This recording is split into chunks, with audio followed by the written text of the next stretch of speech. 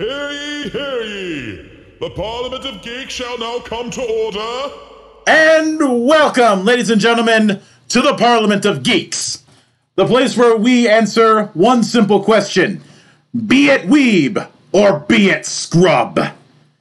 And as always, as we do here, good brothers and sisters, honored members of the Parliament, it is time to rise for our drinking anthem. School! School! Cheers, motherfuckers! Oh.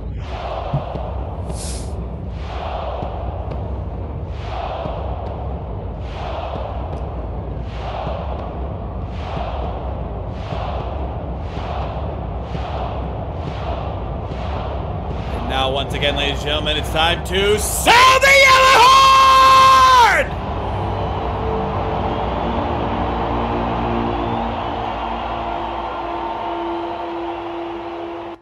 And thus, ladies and gentlemen, this is what happens when I have the house all to myself and I don't have to worry about blowing anyone else's eardrums out. No. Don't worry. Eardrums grow back. Mop. Mop. Mop. Maddie, if you're gonna do it, you gotta do it right. No. It's literally Archer. Like mop. Mop. All right, fair enough. I got my references cross-wired. Just remember, across the streams. That and you're not on your regular setup, so you're always kind of discombobulated. It can happen. It's happened to the best of us. Yeah, which is why it happens to us, because we are close to the best. But we are back once again with the Parliament. I am having, because of a bit of computer issues, I am recording this on my laptop instead of my regular setup, because I did not want to do it a week later. And to quote a certain bully, we'll do it live. Fuck it. Actually, I think, do I have that button set up? Yes, I do. We'll do it live. Fuck it. Damn, that's an old one. Hey, old jokes don't die. Old jokes don't die. They just adapt to the times. Hell yeah, brother. Hell yeah. So, I would like to open this up by talking a little bit about a genre of games that I think all of us are familiar with, but do not heavily engage in for various reasons. And that is the multiplayer online battle arena, also known as MOBA. Now, the whole thing started with Defense of the Ancients, which is probably the most popular mod of Warcraft 3, which is saying something given the rabbit hole of the modding community within that game, or rather, the modding community that was active within that game. Thanks, Blizzard. I remember the infinite amount of Dragon Ball Z gain experience and learn to Kamehameha clones that were in Warcraft 3. Mm-hmm. My friends never stopped playing them. And much like Factorio mods, if we were to go into some of the Warcraft 3 mods, we're not coming back. No, that's the end of us. But I do want to say that Dota actually pretty much, even if it didn't spawn these, it definitely popularized not only MOBAs, but another genre altogether in the tower defense genre. Yes. And defensive use of RTS is certainly nothing new, but some of the people involved with that would later go on to found Riot, which created League of Legends. And you can still see some of that Warcraft DNA both in a lot of the early designs for heroes and some later designs, if I'm being honest, as well as the story snippets that they littered throughout the place. Like a lot of it isn't too far off from the hodgepodge of inspiration kind of story snippets that are seen throughout Azeroth. Hell, just look at the main map that they use. Like, you can't tell me that doesn't scream Warcraft 3 in its design. Mm-hmm. Now, being a fan of Warcraft 3 as I am, one with and even to an extent the Defense of the Ancients mod, one would think that I would have jumped on and gotten in bed with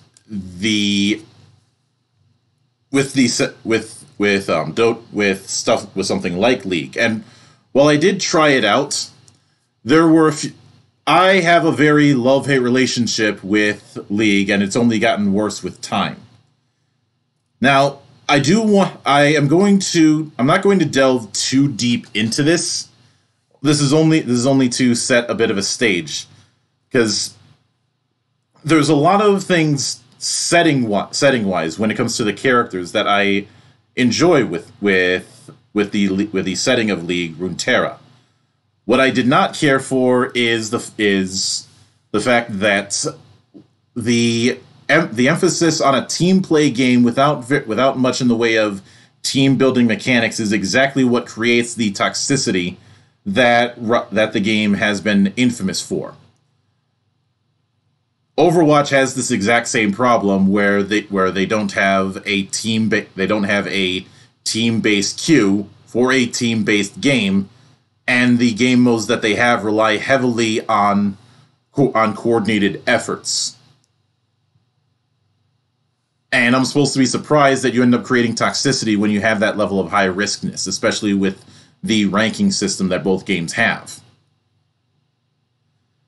The other major issue is very little opportunity to fight just using bots, so you can at least practice in a controlled environment. Yeah, if you're just starting out with League, good fucking luck. You're just getting thrown right into the fire. You get one bot match that's the glorified tutorial, but it's the bad kind of tutorials, where the kind of tutorial that teaches you the basic controls, but doesn't teach you how to really put that into practice.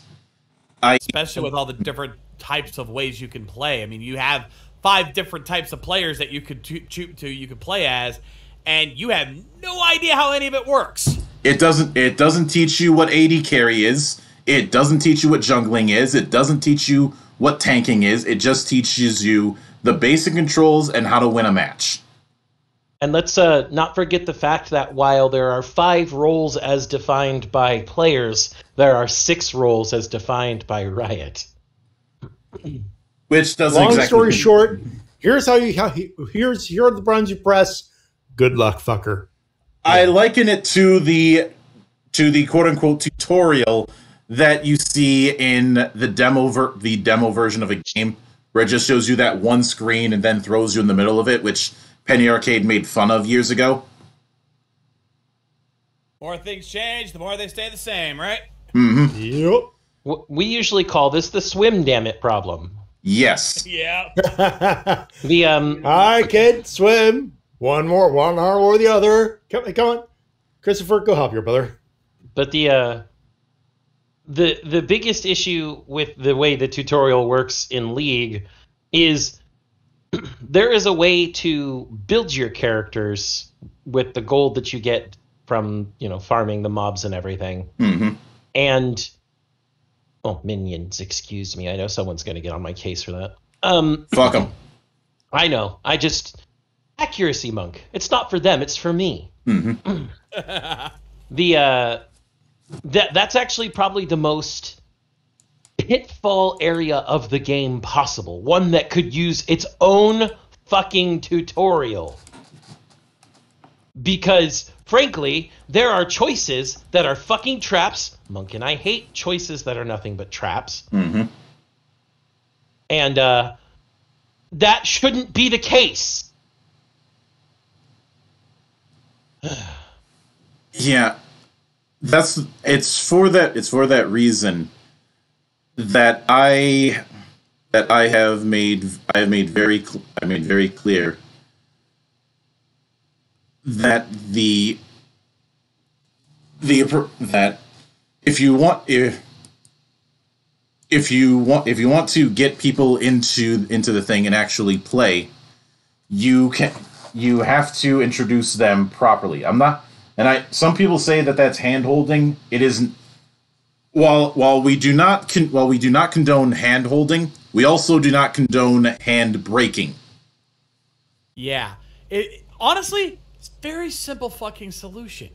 If you can't just have a little screen pop up with a link with links to YouTube videos explaining what all the different roles are, some recommended starting heroes for those roles, and showing you how to use them to an acceptable level. You know, you don't have to teach them how to be fucking pros. We don't expect you to teach them how to go right into worlds, but at least show them how the role works, what it's meant for, and some starting heroes to give you an idea of what kind of characters, what kind of heroes you can use for that particular role.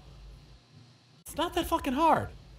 I still think a dedicated tutorial to which items are best for what are going to be invaluable, but we'll never get those unless you go onto YouTube as well. And I don't like the idea of utilizing other people making guide videos as a solution, because it is. Yeah, that's why I'm saying you should dedicate official tutorial videos, because having a whole tutorial in game might be a little much, but have a link to an official guide on YouTube by Riot. That would work. The closest that they do is doing a demonstration video regarding the abilities of a hero, but that doesn't tell you all that much. It's like doing the if there's any genre of games that's actually gotten the way to do a tutorial proper in recent years, it's been fighting games, especially ArcSys's work. I mean, you have command tutorials, but ArcSys has gone out of the way to demonstrate the kind of playstyle that each character is going to have. I really started seeing that with the work that they were doing for BlazBlue. Now, and that's why ArcSys is given such love. Mm-hmm. Now, I bring all of this up because, one, to make clear that there is with the stuff that we're going to be talking about, there is no League of Legends bias that we have. In fact, I'd say a good chunk of us are frustrated over the fact that you have this very fascinating world that, until recent years, has been constrained through transmedia that less people are going to be able to engage in, because it's either short stories or something like that, or wiki entries, or it's only through the lens of one game. And in the last few years, Riot has been trying to address this by dipping into other games. Now, Valorant doesn't count for the sake of this. That's its own thing, and I'm not a big fan of Valorant because of the playstyle isn't my style. That and it's a game at war with itself. But you have the Ruined King, which is an RPG. You have Hextech Mayhem, which is a platformer. And then you have the project that we're talking about today, a Netflix animated series known as Arcane. Yeah, the whole idea behind Arcane was basically, even if you have never played League in your life, but you want to understand what the world of Runeterra is like, this should be a good starting point. But you want to know what the closest thing to dipping into this was beforehand? One Roll20 module about Bilgewater. The 5e Runeterra module was done by fans.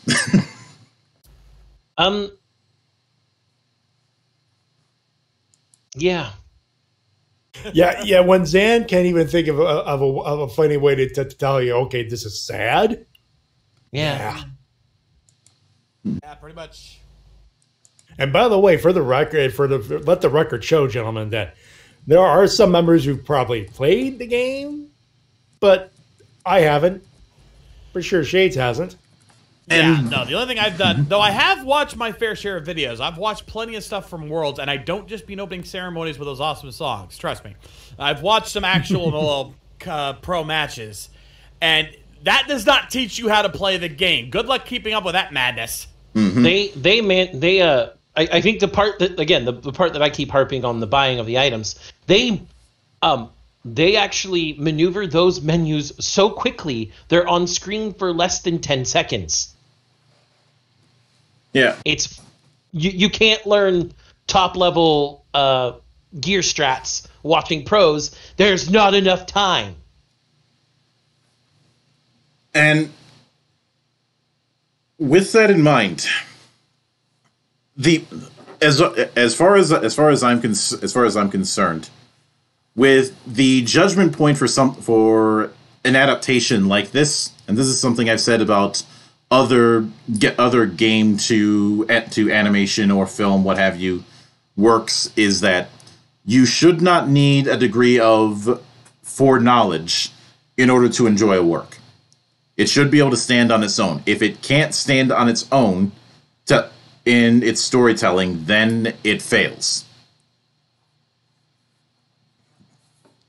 It's for this reason that there's very few, whether it be Western or Eastern animation, and especially with film, there are very few adaptations from video games that have actually stood up on their own. I know some people might want to bring up stuff like Sonic the Hedgehog movies, or stuff like Gungrave, but how many others can you think of? Even the King of Fighters movies that Obari was a part of are more fan service for people who played the games than something that holds on its own. And honestly, with the more recent Sonic the Hedgehog movies, you don't need to have knowledge of the games. I mean, it's so well known that very few don't have knowledge of it. But you don't, even if you have no knowledge of who the hell Sonic the Hedgehog is, the first movie is an origin story essentially. It sets up everything you need. Mm-hmm. Yeah. Now because of that, I feel that actually having some people who are familiar with the game and some people who aren't is going to be important for examining this, because we have a variety of perspectives. And with that said, I think it's high time we really start diving into Arcane. And before we get into the story itself, I'd like to talk a bit about the visuals that we have, because holy fucking shit, did they nail the visual identity. Yeah, with League of Legends, if there's one thing you can say about it in its favor, is that it has a very distinct art style. Even given the fact that it is, like, even in its video game form, it has a very distinct art style, despite its, connections to Warcraft 3. It still does a lot to stand on its own, and later additions to League have definitely really emphasized that. I mean, you look at a lot of the music videos that have come out over the years, it definitely creates a very unique look. And Arcane, they got the right people to mimic that design. Holy shit. You see something from Arcane, you can tell it's something very different. It's very atmospheric. Fortescue Productions was the company that helped Riot put this together. And let me go ahead and take a quick look at their backlog and what else they've done. Because they've got some good stuff for them. In fact, actually, no, Fortescue Productions has done a lot of the music videos for League of Legends. So, including pretty much one of the most popular songs they ever did, which was Pop Stars. Mm-hmm. Yep. Which is, unironically, an actually really good fucking music video and a good song, as overplayed as it may have gotten at the time it came out. Yeah. So, to have the company that made that working on a full animated series, I'd say that's a smart call. I would say so, too. Yeah. The other thing is that while the visual identity of League, some people may argue, is disjointed because of the different areas the characters come from. Guys, look at the real world. Yeah. Compare different regions of the world and the way their aesthetics look. The only reason it looks disjointed is because you've got all these people being summoned to Summoner's Rift to fight together as part of the League of Legends. When they are champions. But the regions of the world they actually come from are what are explored visually and through the story in this show, and that there is a cohesiveness. You can see the cohesiveness. You can even see, I think, the best part of the visual storytelling of Arcane and of the best way that they nailed the visual aspect is the transition from Piltover to Zaun. You can see it on those big shots of the bridges or from the shots inside Victor's little hidey hole or anything like that. You can see the shining beacon of progress and the slow progression downward to the Undercity. Mm-hmm. You have a visual representation of that transition, and it is, I wouldn't say seamless. There is going to be a seam in the transition from something that is affluent to something that is not. That's actually the nature of that sort of reality. Mm-hmm. But the transition is effective, and it's showing a seam where when they show seams, you know there's a reason for that seam. But if there's no need for it, they try to mask it. Yeah, mm-hmm. And they do well at that too. And it was to the point where it's very hard to tell whether or not you're looking at more traditional styles of animation or you're looking at CG, because it doesn't look the way people would assume CG animation to look. Yeah, it's got a very, I guess, I don't. There's like a mix of different styles there. There's kind of a chalky watercolor look to it, mm-hmm. but it's got this gruffness to it as well that, like, just like a rocky design. Yeah, I'd the best way to describe it. I'd actually say it's a smoother version of what Into the Spider-Verse was trying to do.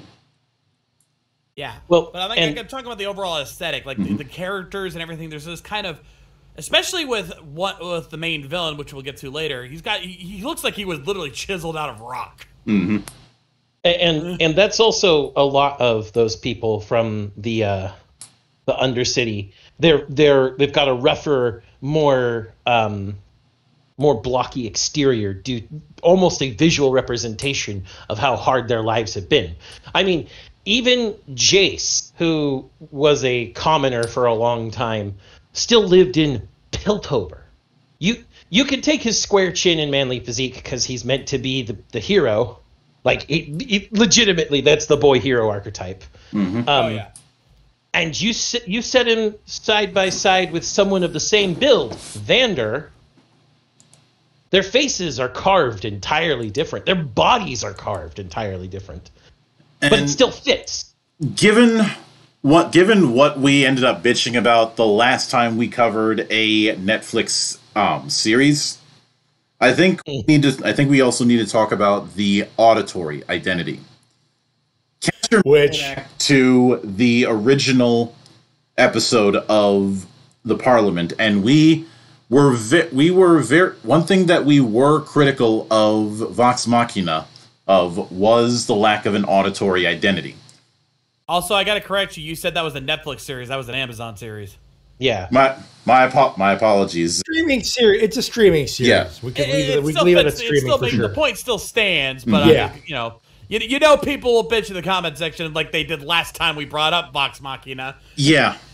And in fairness, I know it was brought up as more of a nitpick than anything else, mm-hmm. but it stands to reason that it needs to be brought up because you look at Arcane, the music, the atmosphere, the music enhances the atmosphere, mm-hmm. no matter the scene. and the music has a definitive identity. But I'd like to say this, it's not a surprise, considering as much as I hate League, as much as I hated playing it for the small amount of time I did, and it's sometimes god-awful community, Riot has never been bad at sound design.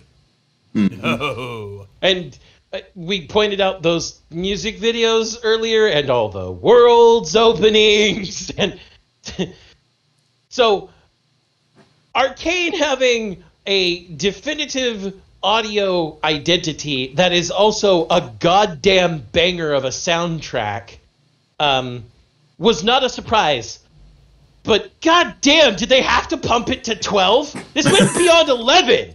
Yeah. He's not wrong, ladies and gentlemen. No. Like, you take away the main, like, just the background music, which is really good, but you just look at the main official soundtrack with, like, licensed artists. When you've got guys like Fantastic Negrito, Sting, Ray Chen, Woodkid, B. Miller, and fucking Imagine Dragons, and I'm gonna be one of those guys that actually defends Imagine Dragons. They're not as bad as people make them out to be. Their early stuff was certainly not good, but I think with working with Riot, they've been doing much better. I also think that too many people treat them like other people treated Nickelback in the early 2000s. Because having listened to Nickelback in the early 2000s, you got it reversed. It's the later shit that's bad. The earlier stuff from Nickelback? But that's when you go back. People in the early 2000s treated Nickelback like a shit band that you wanted to give the Nickelback on type joke all the way back that far because it was overplayed, not because it was bad. And that was the big issue. It was overplayed. Yeah. A lot of radio play. Oh, yeah. And that's where a lot of the hate for Imagine Dragons comes from, is because they are getting overplayed to death on a lot of radio stations. One of the many, many reasons why I don't listen to traditional radio anymore. I have Spotify, thank you very much.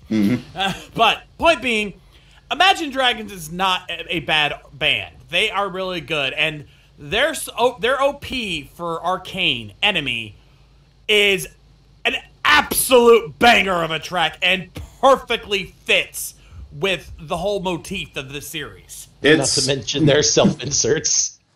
Yeah. That little. There's literally a scene where they have a CG version of Imagine Dragons playing in the bar in Zon.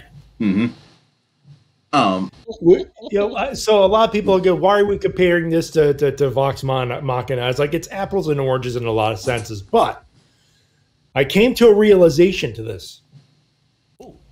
And it's more of a thought.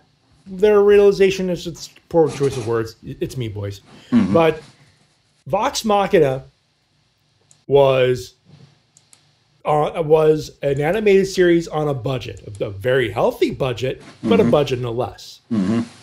Arcane is on a budget, but oh god, the budget is so goddamn big we can afford everything we want. Yeah. Like Vox Machina, and they show it off. Vox Machina was majority funded by Kickstarter, a very healthy Kickstarter over $11 million. But when you consider how much it costs to actually make a full series, they still had to have Amazon probably fund whatever was left just to fill in what they got. They didn't have the. I'm willing to bet Arcane probably had 5 to 10 times the budget Vox Machina had. And I mean, Tencent involved probably even higher. Were used as effectively as possible, except Netflix kicked in the money and it shows. And again, this is not a knock. This is more nitpicking. And again, going back to the soundtrack, it's atmospheric. You feel the atmosphere through sight and sound in almost every scene. Yeah. The fact that, like, I'm looking at this right now. The original score, the non-licensed tracks, the stuff, the background noise, the background music you hear. Yeah. They have over 29. They have over, I'd say, almost 80 songs. Of just atmospheric background tracks, yeah. Sounds about just right. atmospheric background tracks. And I think that we always stated that the issue with Vox Machina is there's no auditory identity, and thus the impact that should be felt by having a soundtrack wasn't there. So the vocal talent carries the show. Invariably, that was the intention. Here, the intention isn't necessarily just on the talent, but it's in the atmosphere. It's in well, let's be honest. It is a 9-episode long epic sell job. Yeah, I mean that's true. I think the best way to explain it is Vox Machina, in spite of some of its lackluster areas, is very successful. Arcane is exceedingly successful because Riot, Netflix, everyone went all out to make what is essentially one of the biggest exhibitions of League of Legends lore ever. Yeah. Yeah. It's a different scale. Now, on Vox Machina, they did a good job too. But yeah, as tempting as it would be to bring up the budget differences, when it comes to this auditory identity thing, I can't write it off as budget because, as I said in that episode, Castlevania had this exact same problem of not having a musical identity. Yeah, it's more. I would say it's more of a case of they didn't quite have an idea of what kind of they kind of, because of how Vox Machina can feel like a generic fantasy series if you don't understand it. I get the feeling they weren't able to find a musician that could really create that identity for them because honestly, they've never needed to. Like, when they do the main campaigns, they just grab whatever music they can get away with for background music. They're literally using music from like Elder Scrolls in the game, in the campaigns. But so trying to create that identity was a lot more difficult. Whereas League of Legends already had a musical identity because of all the licensed music they've had in the past, and were able to reestablish that identity with what they've already created. Thus, it was a little easier for them to really dig into what they already have and just expand it. Well, and of course, I think one of the best points to make here, it's very clear that Riot had an idea of how Runeterra as a world and the people within it look and feel and work.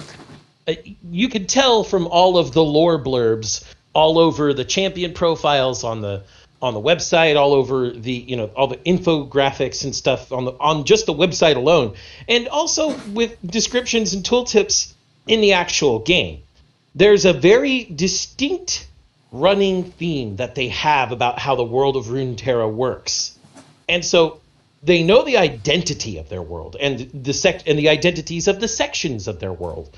So creating both a visual identity and an audio identity for a series was likely somewhat of a no-brainer for them. They already had the foundation. Okay, how much money will this no-brainer cost? Yeah, essentially. Again, considering Tencent owns them, I'm pretty sure funding is not an issue. Yeah. No, I was just saying, just for conversational sake. Long story short, this is a show and a production company that knew what it wanted, and it proceeded in producing what it wanted.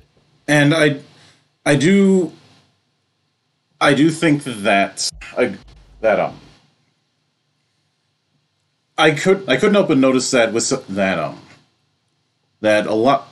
The name that keeps showing up for a good chunk is Christian Lemke, and I wouldn't be surprised if I learned that he was very hands-on with the production. Oh, there's likely no doubt. Riot tends to be hands-on with anything that has to do with League. Obviously, making other games, they're definitely hands-on there. They're the ones developing. But they tended to be even hands-on with things like the music videos. So I don't doubt that he would be very hands-on with this actual production. Oh yeah. Now, with that in mind, much like with our experience with Vox Machina, we can kind of split our assessment of Arcane's story into a set of arcs. In this case, quite literally, they staggered the release in 3 arcs. The first 3 episodes came out on November 6th last year. The second came out on the 13th, and the last came out on the 20th. And they're even referred to as arcs on the site. Yeah, and the first one we got was "Welcome to the Playground," which instead of open is a bit of a cold open. What with a bridge, and kind of sets a bit of the tone for later events. This is a very in medias res, but we don't have all the details because we see what essentially was the bridge riot that ended up ending terribly, and this is also where we get introduced to two characters. Vi, Powder, and the rest. Well, yes, but more specifically, their inevitable caretaker, because the whole point is what this scene does is show that Vi and Powder's parents, they did not quite make it. They did. Mm-hmm. They did. He did. But so they get taken in by basically the man who would become the leader of Zon, or at least what would become Zon, because let's bear in mind, folks, this was still just the Undercity at the time. Mm-hmm. But Vander, who basically led the revolutionaries into this battle, and, well, something he deeply regrets because his crew got pretty much slaughtered. Yeah. War with Piltover was a resounding failure. And yeah, as a bit of an aside, if I ever get to meet any of the art directors, I would ask them if they took inspiration from the Hellgas from Killzone when it came to the design of the Enforcers. The Piltover Enforcers? Yeah.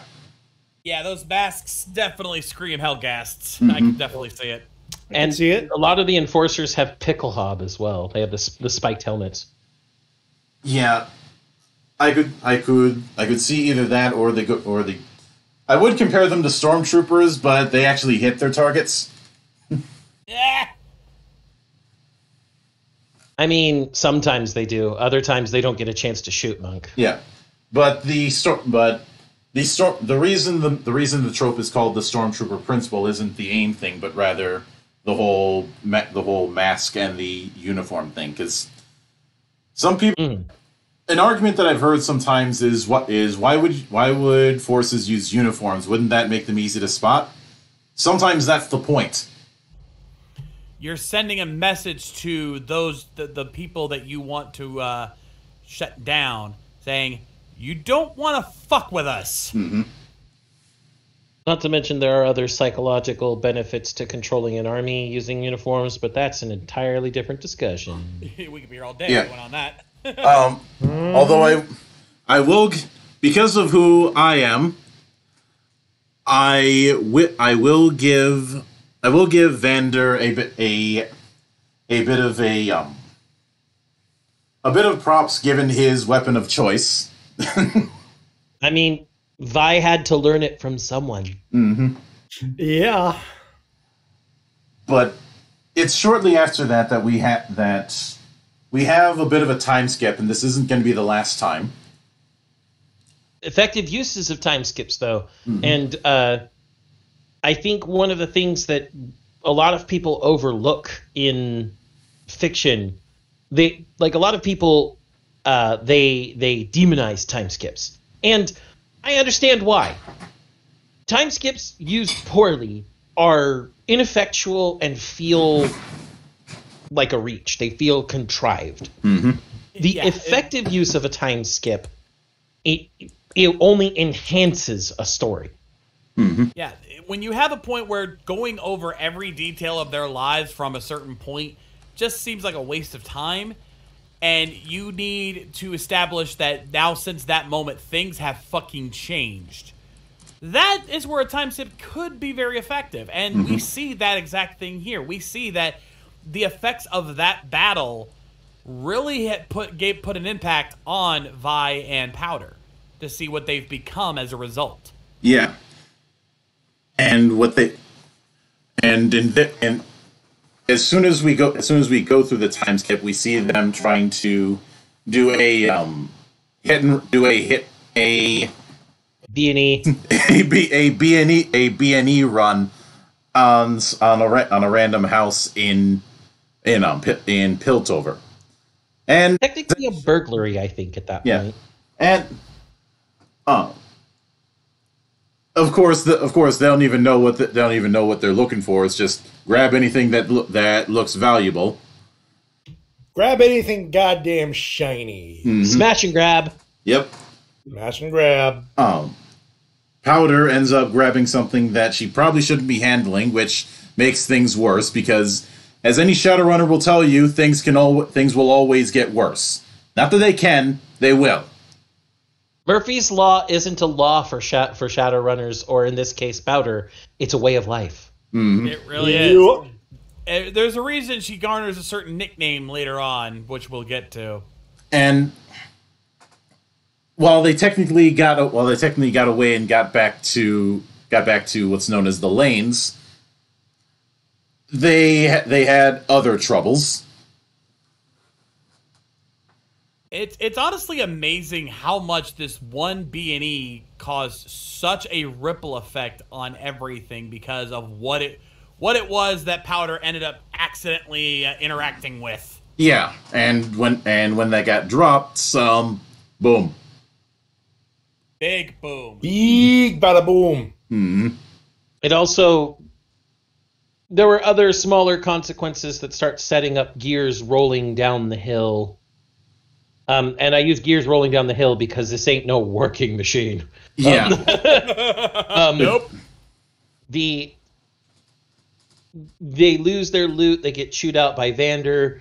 There's conflict amongst the people that also involves Powder and her nickname. Mm-hmm. And all of this is just us exploring Vi and Powder. All of this is just episode 1. Yeah.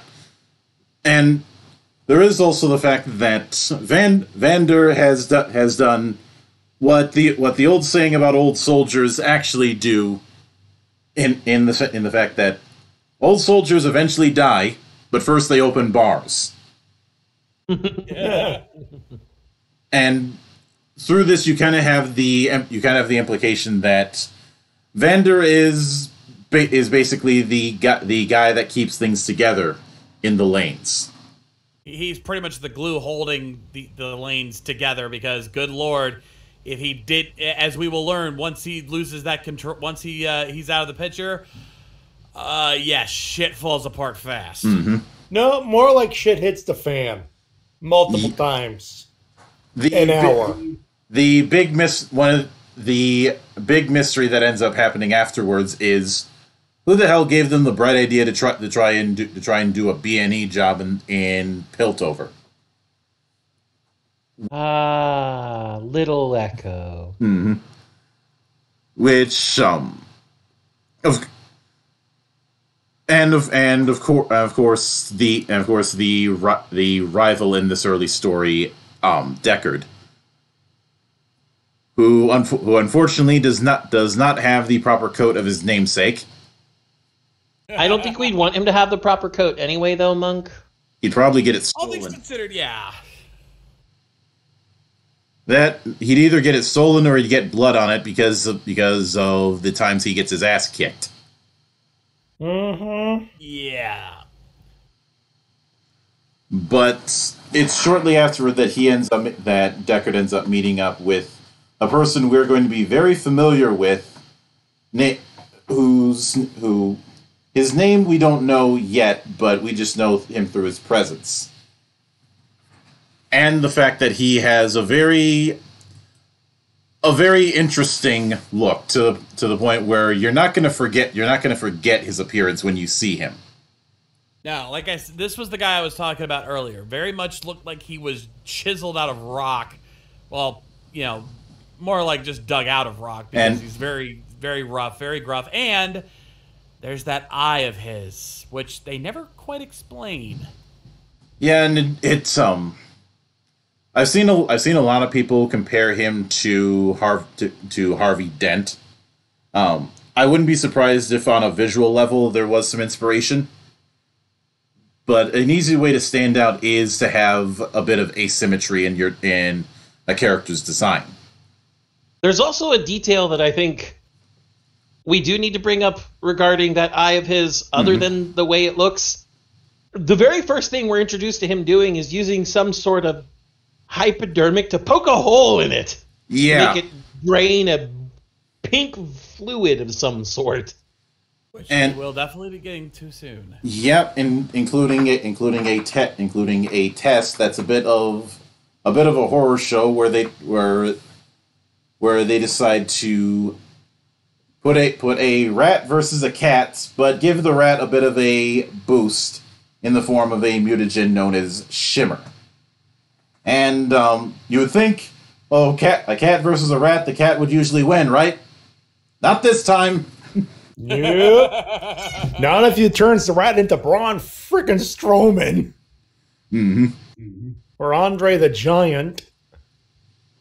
And some sort of giant thing that fucks up littler things. Or to use an in-game, in-universe example, Gragas. Yeah. See, that's why you're here. But that's how we start setting the stage in a sense. But then we get a different in medias res beginning for episode 2. We essentially, with episode 2, and this is going to be a theme for the rest of the show. We have the same events that happened in episode 1, just with a different set of perspectives. At least from the point of the robbery itself. Mm-hmm. Yeah, now we see who it was they robbed and the implications of what that robbery ended up costing that person. Mm-hmm. Because this is where we get introduced to Jace, who was the one who was making those crystals, which is not looked upon fondly. Mm-hmm. For good reason, though. At least at first. Mm-hmm. Because, basically, we're quickly introduced to was it in this episode they introduced his backstory? A bit. Yes. Okay, then I can go into this. So basically, when he was a child, his mother was attacked and was pretty much bordering on death's door when a mysterious mage appeared and, using magic, teleported them to safety. But that use of teleportation, that use of magic, put a twinkle in the boy's eye. Mm-hmm. And he has decided to dedicate his life to studying this magic and integrating it into technology, into the technology of Piltover, to create something very new. Mm-hmm. Unfortunately, I think you and I are on the same route there. Mm-hmm. Go ahead. I'll let you have this one. The city of Piltover, also known as the City of Progress, run by the illustrious Yordle Heimerdinger. And Yordles are a world-specific race. They're tiny, furry, cute things. Almost everybody knows what they look like if they've seen anything from League. Heimerdinger is old, because Yordles live a long time. Mm-hmm. Heimerdinger established the city of Piltover out of the ashes of a war with mages. And so, to him, the arcane, the magic, is absolutely too dangerous to use because in the wrong hands of just one person, it causes untold, unimaginable heartache and bloodshed. destruction. And now I've just made a linchpin moment here that I'll get to later. There's the implication that it wasn't his particular kind against mages, but rather mages fighting each other essentially in a quasi-nuclear war. Mm-hmm. Yeah, and to be fair to the man, the devastation this unrefined crystal had done certainly bolsters his point, because just accidentally dropping this little tiny crystal that was the size of a fucking marble Kaboom! created a devastating explosion that completely destroyed Jace's home. Mm-hmm. So you can't entirely blame the man for being a little hesitant about wanting to use magic. Yeah. Yep. But regardless, because of the fact that he can't outright what he did was, at the end of the day, still illegal. To the point of violating what was it called? The Academy. Mm-hmm. No, there was the ethos. Mm-hmm. To violating the ethos. Their set of laws. It violates the ethos. Anything that violates the ethos is grounds for exile. And not only was he to be exiled, but all of his research was to be destroyed. Now, I think it's important to note at this point that we also saw another character who didn't get a lot of characterization, but was integral to explaining a few things about how he even got into the Academy as a commoner and outsider in the first place. Mm-hmm. He is friends with one Caitlin Kierman mm-hmm. and the Kierman household, who were his sponsors in the Academy. And it's also because they're on the seat of the council. Yeah. Yeah. As while Talus's family aren't high up on the stratosphere, they're the equivalent of a working class industrial company.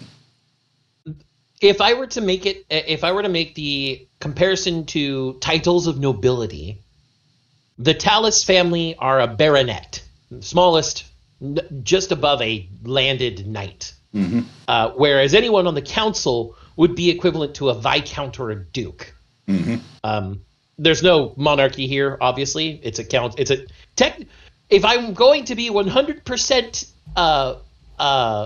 honest here, what Piltover is a technocracy. Yeah. Yeah. They are run by those who are in the bleeding edge of their field. Mm-hmm. As a council. Which can be good, depending. Can also be really bad, depending. Mm-hmm. Pretty much like any particular kind of political structure. Yes. Yeah. But because of the fact that his life's work might be getting tossed, he contemplates just walking off the edge of what was left of his lab, until he gets interrupted by someone who would become one of his closest friends. That being Victor. Victor was basically Heimerdinger's protege at that point. Mm-hmm. His assistant. Yep. And But Heimerdinger had picked him up. No? Heimerdinger had picked him up from the lanes. Yeah.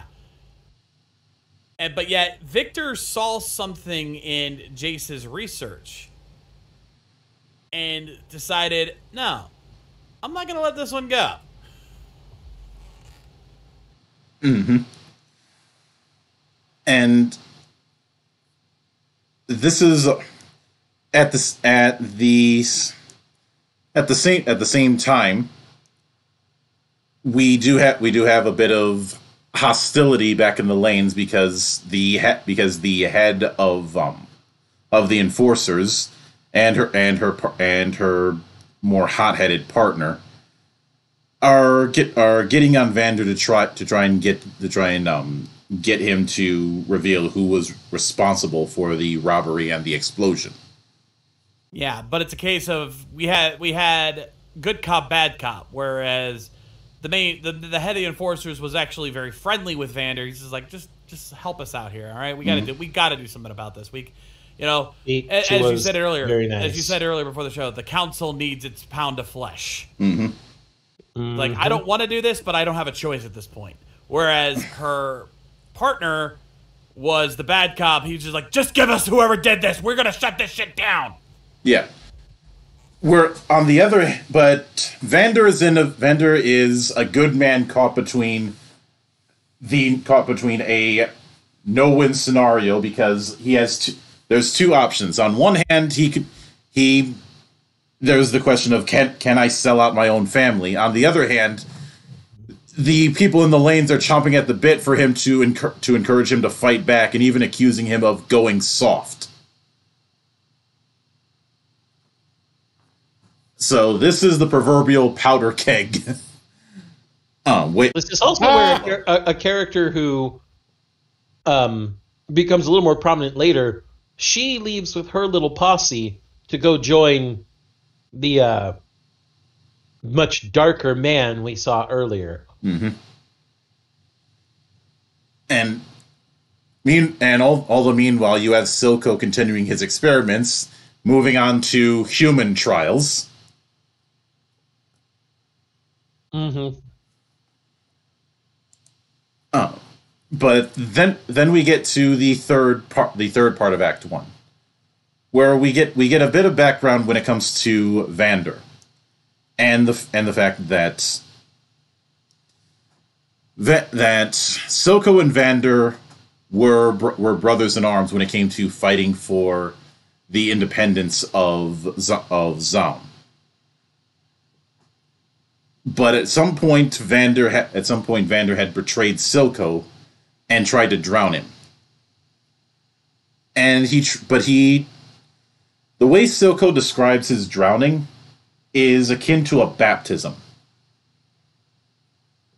And it's more effective than the baptism of Booker DeWitt. We already covered that. But originally Vander was going to turn himself in because he couldn't sell out his own family. But unfortunately, a spanner was in the works that decided to make things worse. Because as I said before, things will always get worse. Silco decides that no, you're not gonna just make more peace. Mm-hmm. And he sends Deckard in as his hired muscle. And while there might be superior tech when it comes to the enforcers, they didn't last long when you got a guy who is moving around like a berserker and isn't feeling any pain.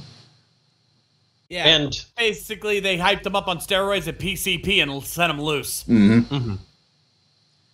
It's at this point that an earlier scene where Silco threw an offer to Grayson's younger, hot-headed partner, Marcus, that, yeah, we can get stuff done, and I can even make you the sheriff. Mm. And after slaughtering literally everybody but Marcus and Vander that was in that group, Marcus goes, "This wasn't part of the plan." And Silco, plans change. I'm altering the deal. Pray that I don't alter it further. Yeah, and he throws him the money, which lands in the blood of Grayson, making it literal blood money. Mm-hmm. That was a very effective visual beat. Oh yeah. Oh yeah. I think the only way they could have done it better is if the money looked like silver. Full on Judas. Mm-hmm. I don't mean the Judas effect.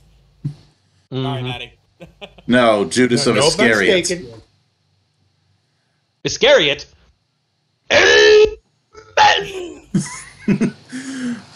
You set that up on purpose, Monk.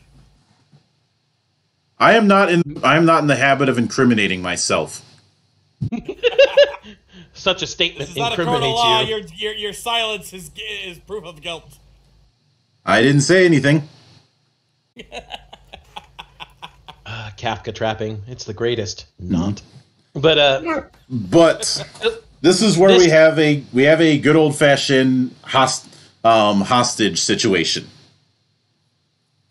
And a good old fashioned all hell breaks loose moment. Yeah. Because Vi goes and gets her friends Milo and Klager and is like, okay, we have to save Vander. Silco took him. And Powder goes, I want to come too. And Vi is like, before you get into that, we should make clear the whole time Powder has had this mentality of, I want to help, I'm useful, but the problem is she's punching above her weight, so to speak. Yeah, the point she's desperate to prove herself, but unfortunately, she's trying too hard to prove herself, and punching above her weight. And you're going to say, Zan, to the point that there's the first break point where Milo and Vi earlier were talking to each other regarding Powder's involvement and her contributions or anti-contributions, and we hear a key statement. She's a jinx. And Powder was listening into that part, but she didn't listen to all of it. Yeah. Vi said, oh yeah, she's totally a jinx, but she has a bunch of different things that she can do that you can't, Milo. But she doesn't hear that last part, and that comes back to bite everybody. Because even if she's a jinx, she has a natural talent for putting together simple machinery. She's a tinker. Which, for somebody with no formal training, is always going to be impressive. Yep. But it's at this point when they're going to rescue Vander that Vi asks Powder to stay behind because Vi is worried for her safety and thinks that this is definitely a situation where Powder would be punching far too high above her weight. But because of that conversation that Powder overheard, she thinks Vi's only doing it because she doesn't want Powder to fuck things up. And because of that, she ends up trying to help out anyways with admittedly a thing that was successful, that being a clanging monkey little gadget that had one of the crystals because she stashed a few of them. All of the crystals. She put 2 inside of it and 1 underneath the symbols. But that's more of a climax moment. Yeah. Before all that happens, Vi and the gang run to go save Vander from Silco. Now, before I get to the climax, I should note the parallel story because throughout the rest of the series, you essentially have 2 stories being told that occasionally intertwine with each other. The other half of it is Jace and Victor trying to get his research, which involves a bit of sneakiness and a very elaborate form of key use. And the whole trying to talk the guard away which is made all the more complicated when Mel Medarda gets involved. Someone on the council and someone who is going to be important throughout this. But they are able to get the material and do an experiment that unfortunately gets some attention, but fortunately they're able to make it somewhat work. Somewhat. To the point that the council at least reinstates Jace in the academy and allows him and Victor to work on researching this new hex tech idea he has. They were impressed. Weary, but impressed. Mm-hmm. But but at the same time, when you have this triumphant moment with Jace and Victor, you have things getting worse down in the lanes because, well, for starters, while they were able to rescue him, the help managed to make things worse. Vander ended up getting wounded, and as a last-ditch effort, decides to use Shimmer on himself, which does let him fight and beat the shit out of Deckard because, as skilled as strong as that stuff makes him, the only thing worse than just strength is strength and experience. Yeah, because Deckard is pretty strong under the Shimmer. But Vander already knows how to fight. Mm-hmm. Mm-hmm. Although I would like to know... So basically he turned Vander into the Incredible Goddamn Hulk. Mm-hmm. But with a brain. Mm-hmm. So Professor Hulk, got it. Yeah, but the other thing I'd like to notice, before Powder shows up with her help, while they're all trying to break Vander out of this chair that he's literally locked into, and Milo is getting more and more frustrated and anxious as Silco starts sending cronies, and the lady we saw leave earlier, Civica, is shown in the background as well. We have Vi taking Vander's gloves and using her training to beat down most of the thugs coming their way. And Civica never gets a real chance to fight her at this point. They just send Deckard forward when she's beaten enough dudes. Mm-hmm. And then Powder's help arrives. Mm-hmm. Yep, she tries. She actually, up until now, a lot of her gadgets haven't exactly been very effective, if they worked at all. Mm-hmm. This was the one time it actually worked. The one time it probably shouldn't have. Yeah. Her efforts did stop Silco's crew and even blew off Sevica's arm. Problem was, it took care of practically everybody in effective range. Mm-hmm. Her two friends, Milo and Klager, were dead, killed either by the explosion or by the falling rubble. Mm-hmm. Vi was pinned under some rocks, which is why Vander had to get up and fight.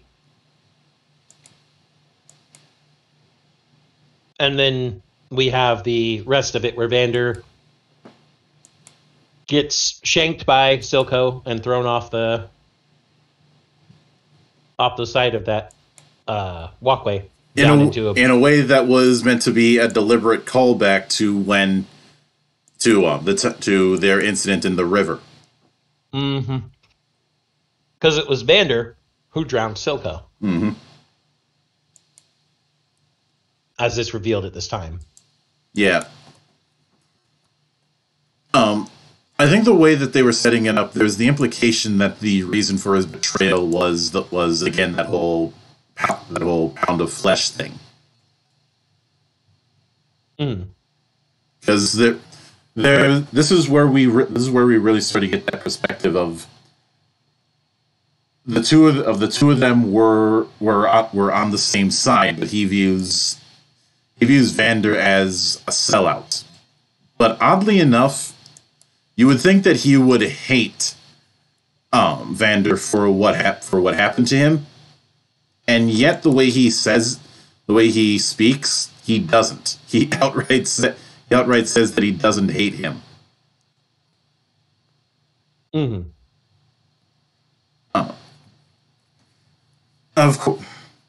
Of course, how much of that is actually the case is up for interpretation, obviously. But he throughout it is still very much a zealot for his cause. He views Vander as less as a hated enemy to avenge himself on and more of a disappointment. Mm-hmm. Yeah. And in a way, an obstacle to his goal. Mm-hmm. And at the but like we said, the whole thing with the explosions makes things worse, and Vi has her moment of snapping at her sister. Yeah, after Vander saves them both, because she just saw everybody else get killed. Powder, who didn't know any better, comes in and is like, Hey, Vi, I did it. I'm useful. And this is where things go south. Yeah. She ends up hitting her and calling her a jinx before walking off. By the way, are y'all folks keeping track of the bad shit that's happening in Powder? It's gonna get crazy. Interesting choice of words there. But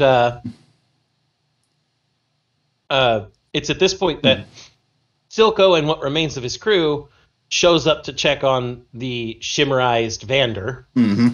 Find him dead, find Powder there. And Silco's like, no, she's gone, she left you. Telling Powder that Vi is gone. Liar! And Vi sees this and wants to turn around and go and get her from Silco because fuck that, you can't have my sister, even if they just had a fight. And it's at this point that Marcus, both wanting to have at least something over Silco and also feeling kind of dirty after all that's happened, mm-hmm. stops her from going, says, if you go over there, they'll just kill you. And then locks her in Stillwater Prison. Mm-hmm. And that is how, and the act ends with Silco carrying Powder and saying, we'll show them all. Mm-hmm. Then, with Act 2, we get our second major time skip.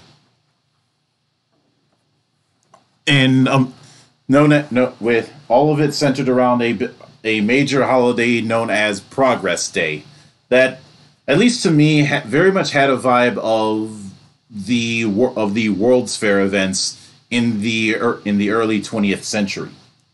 Yeah, that's I can see that. Yeah. Mm-hmm.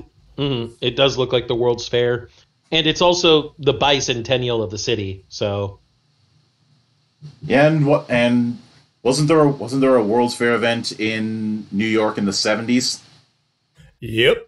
And 1976 was the bicentennial of the United States. So there's layers to these references. My favorite kind of references. Indeed.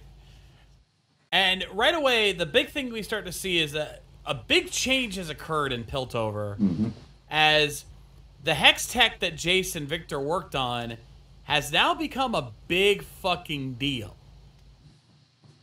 They created an entire commerce and travel network known as the Hex Gates,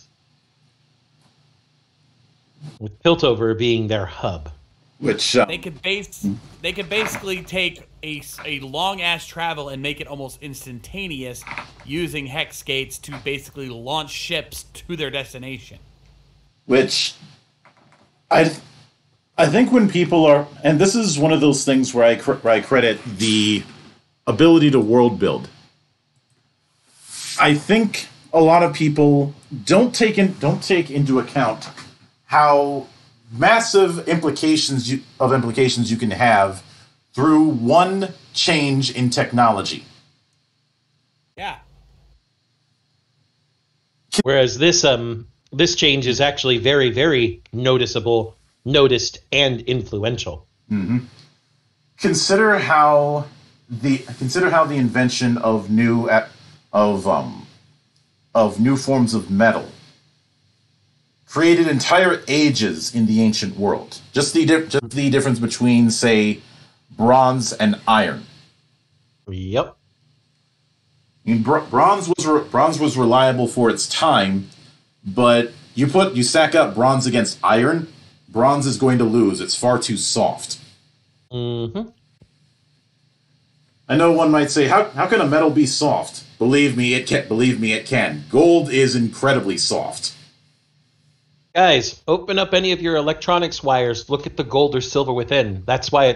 Why do you think it's so flexible? Soft metal. Mm-hmm. Mm-hmm. And bronze was a alloy based on copper and tin that was made at a time when people didn't have as good of an understanding on how to mix metals. With iron, people had a much better understanding, and that's just with one change in material. Let's consider the changes in farming production when you started to have automated tools enter the lifestyle of the agriculture scene in different countries, instead of having people do things by hand. There's a bigger one, Monk. There's a much bigger, and it's actually the comparison that we should be going for. Consider the industrial shift of the world when electricity became accessible. Yes. That's exactly what the amount of change Hextech puts on Piltover and the world of Runeterra. Because now this essentially turns Piltover into what was probably a small but promising nation into an economic powerhouse. It's just like the U.S. I wonder where all these parallels come from. And to be fair, I as somebody who has been tooling around with writing Magitech in his own settings, this is a good example I appreciate. Mm-hmm. Because they went for the biggest applications first. Yeah, and in the process, we learned that they have a brand new gemstone device that is essentially a far more refined version of the crystals that they had been using up until that point. Or to put it in a smart-ass way, they invented materia. Yeah, basically. I want to say you're wrong, but only on a technical level. They do look like materia. There's no joke there. Yeah. Yeah. But the biggest change to these new refined crystals is that, well, they're a lot more stable. Mm-hmm. Yeah. You can hit them with the hammer and they won't explode, which is in fact what Jace does. He's like, "Watch this," and Heimerdinger's like, "Oh God!" Fuck. No explosion. Mm-hmm. And then shows how it can be utilized with the arm laser that you see, as well as the gauntlets.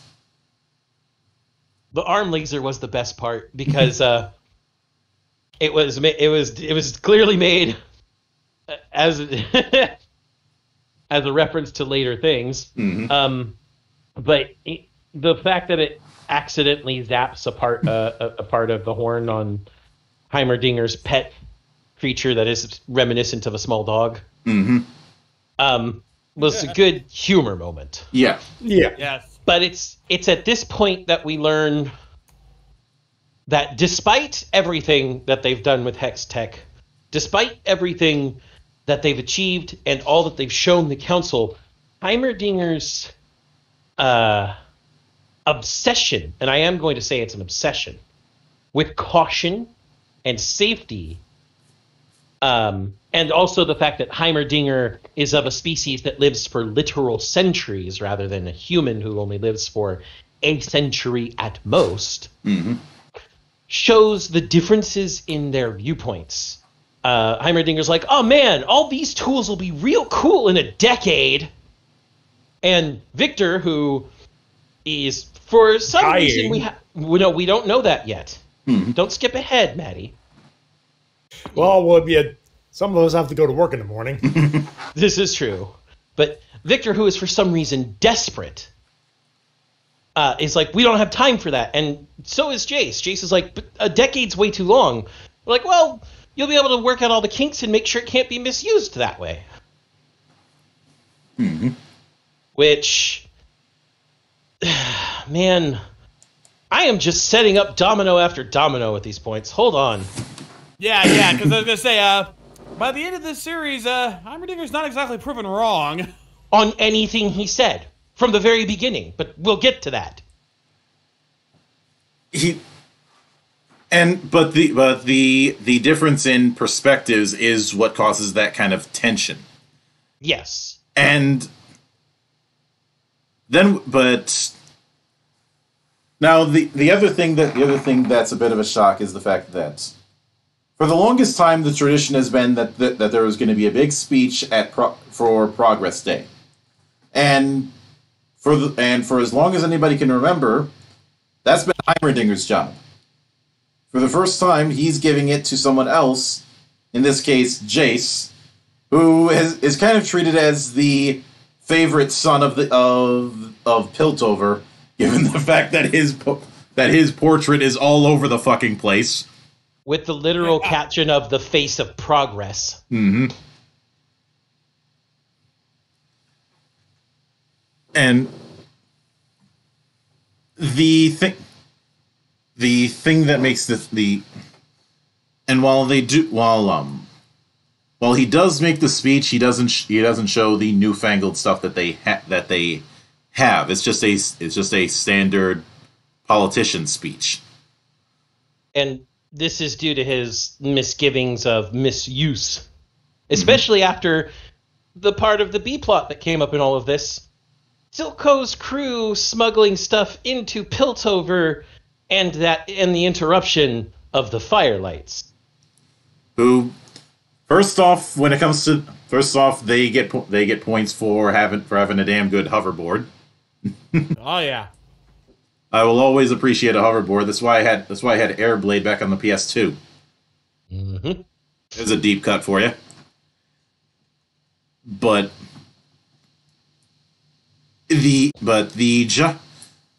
you know how we say that Shadowrunners have the worst luck possible because things always go bad? Doesn't stop. No, because while the Firelights are able to make a very good ambush, when they go into to inspect the cargo and possibly to burn it, there's some interesting writing all over the place, and a swing, which is just swinging back and forth until they see the bottom of it, and it says "boom." And that's where we get to see, for the first time, Jinx. I.e., Hi, Harley Quinn and Joker all combined into one crazy person. i.e. Powder as one of Silco's right-hand women. And de facto daughter. Mm-hmm. And while she does get rid of the Firelights and force them to retreat, unfortunately, it's not exactly the best idea to be firing a fucking minigun on a ship. Friendly fire isn't friendly, people. No. Especially when you've got... I don't think Geeks cares. When you've got volatile cargo. So, technically speaking, they did manage to get the cargo wrecked. Just not the way they probably should have. Yeah. But even with this, this is where we have another aspect of the visual identity with the game, with the series, because Vi's not all there in the head, and her hallucinations take the appearance of these nightmares. Jinx, you said Vi. Yeah, sorry, Vi. What the hell am I saying? See, this is the problem when you cross the streams, people. That's why we're It here. is the problem when these shows go a little too long. You eventually make stuff up. Mm-hmm. And this is also where we get to see someone we saw briefly early in Act 1, and that is Caitlin, who at this point is the equivalent of a beat cop. Yeah. But a glorified for beat for this. Mm-hmm. Yeah. She's a glorified beat cop. It's very clear that while she did join the Piltover Enforcers, her position as the daughter of a counselor is, even if she doesn't want it to, her mother is influencing how she's assigned to things for her safety. Mm-hmm. Overprotective mother. 101. And Caitlin doesn't want that. She actually wants to solve crimes, which she does. She goes and sneaks onto this thing, takes pictures, finds evidence, even finds the guy that was terribly wounded by friendly fire. Mm-hmm. Shocking. But then Marcus, the now sheriff of Piltover, Mm-hmm. pops up and says, "Hey, you're not at your assignment. Get the hell out of here." Mm-hmm. And you're going to be working night duty. Yeah. Go do it. And night duty ends up with a situation of things get worse because in a move to impress Silco, Vi decides that she's gonna Jinx.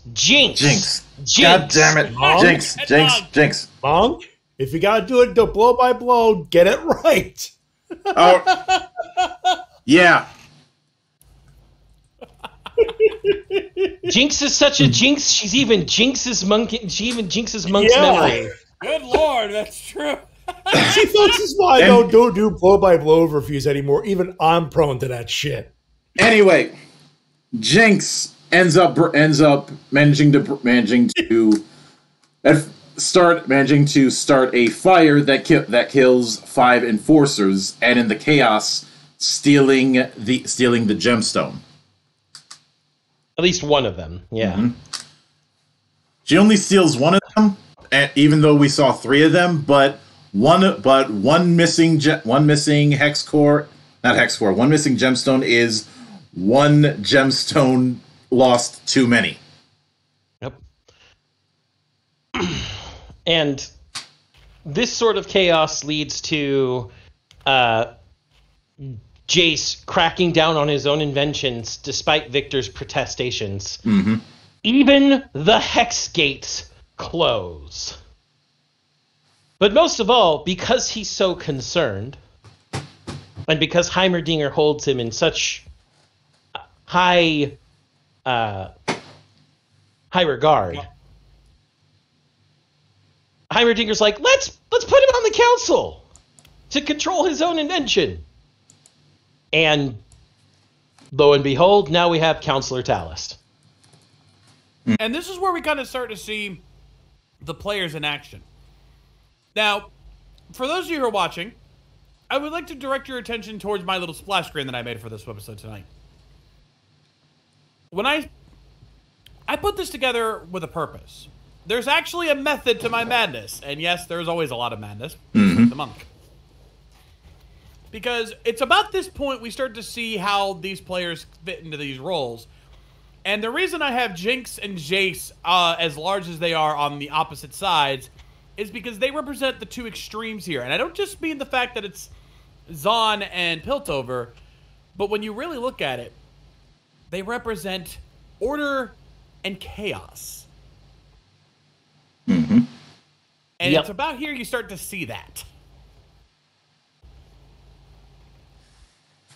Jace is directing things, is trying to maintain control as things are getting out of control, trying to rein in all of the madness that's going on in Piltover.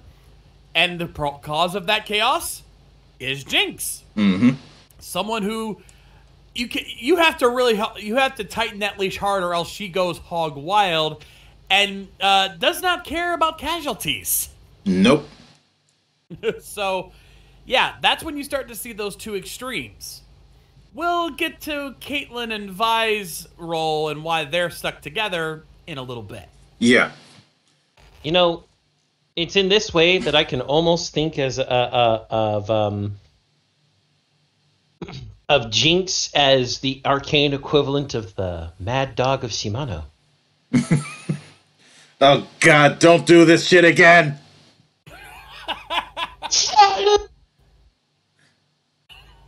There you go. My Majima for the episode. Thankfully got cut off because you got too loud. I'm just that good.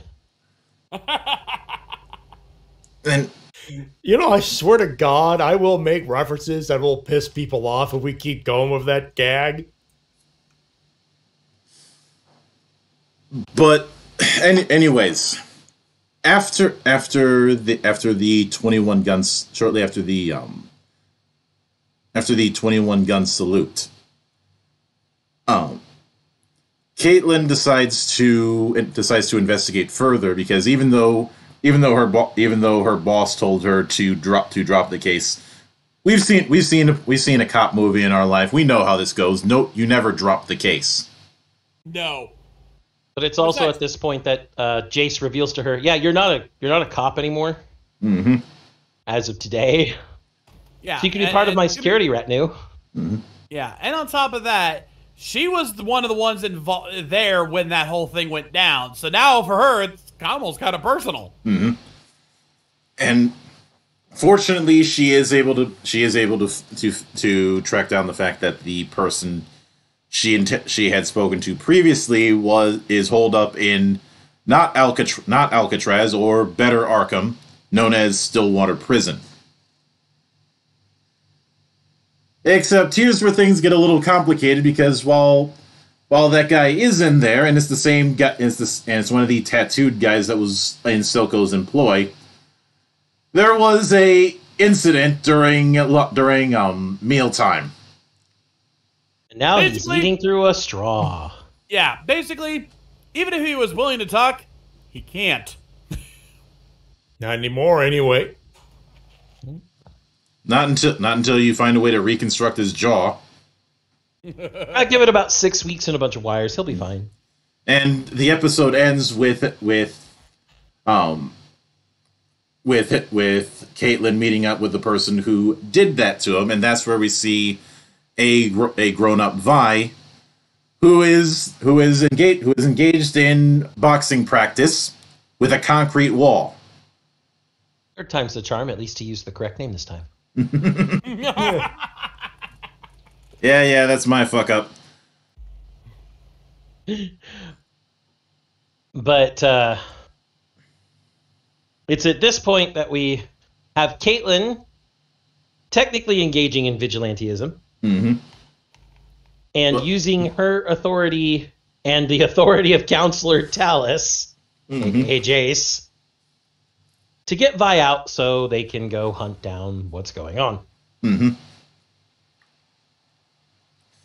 And of course, this is also a means for Vi to get out and try and find powder. And it is through a good chunk of the early story in this is we've seen how Piltover has changed in the last few years, especially with the rise of Jace as the man of progress. Now we get to see what the lanes have become. Since Silco was the one who occupied the power vacuum. And you can imagine how that turned out, because, well, he doesn't really care about keeping much order in the lanes. He cares about keeping only so much order as what gets his drugs out to the people. And what's especially a case in point is what's happened to Vander's bar, The Last Drop, which looks less like a bar and more like a nightclub.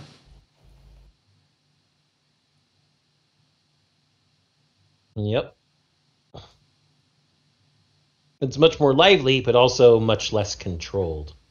Much less controlled. You have people openly using shimmer as a recreational drug. Yes, let's use a mutagen that turns you into a monstrous individual as a drug. I'm sure nothing will Shimmer's go wrong the drug. I'm sure there's consequences to this. Ah, look, the consequences of my actions. Yeah, I can't do a good Postal Dude impression.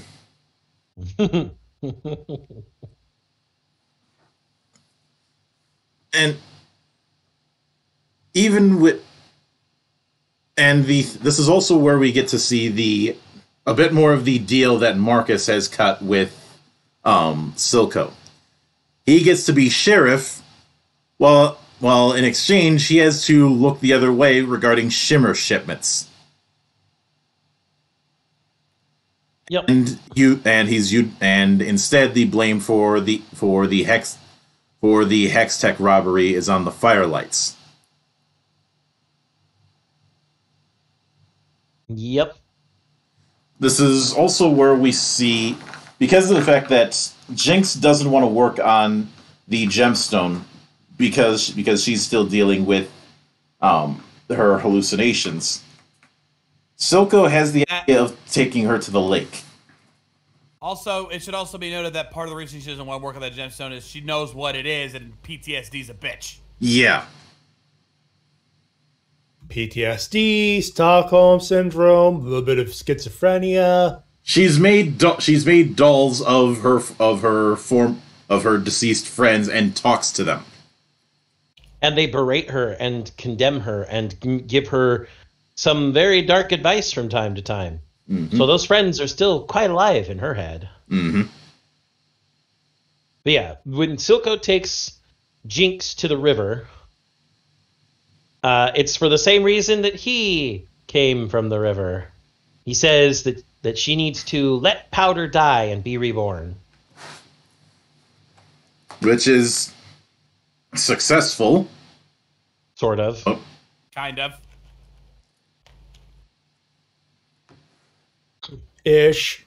And the third part of this particular episode is the fact that Mel Medarda starts making the moves on Jace.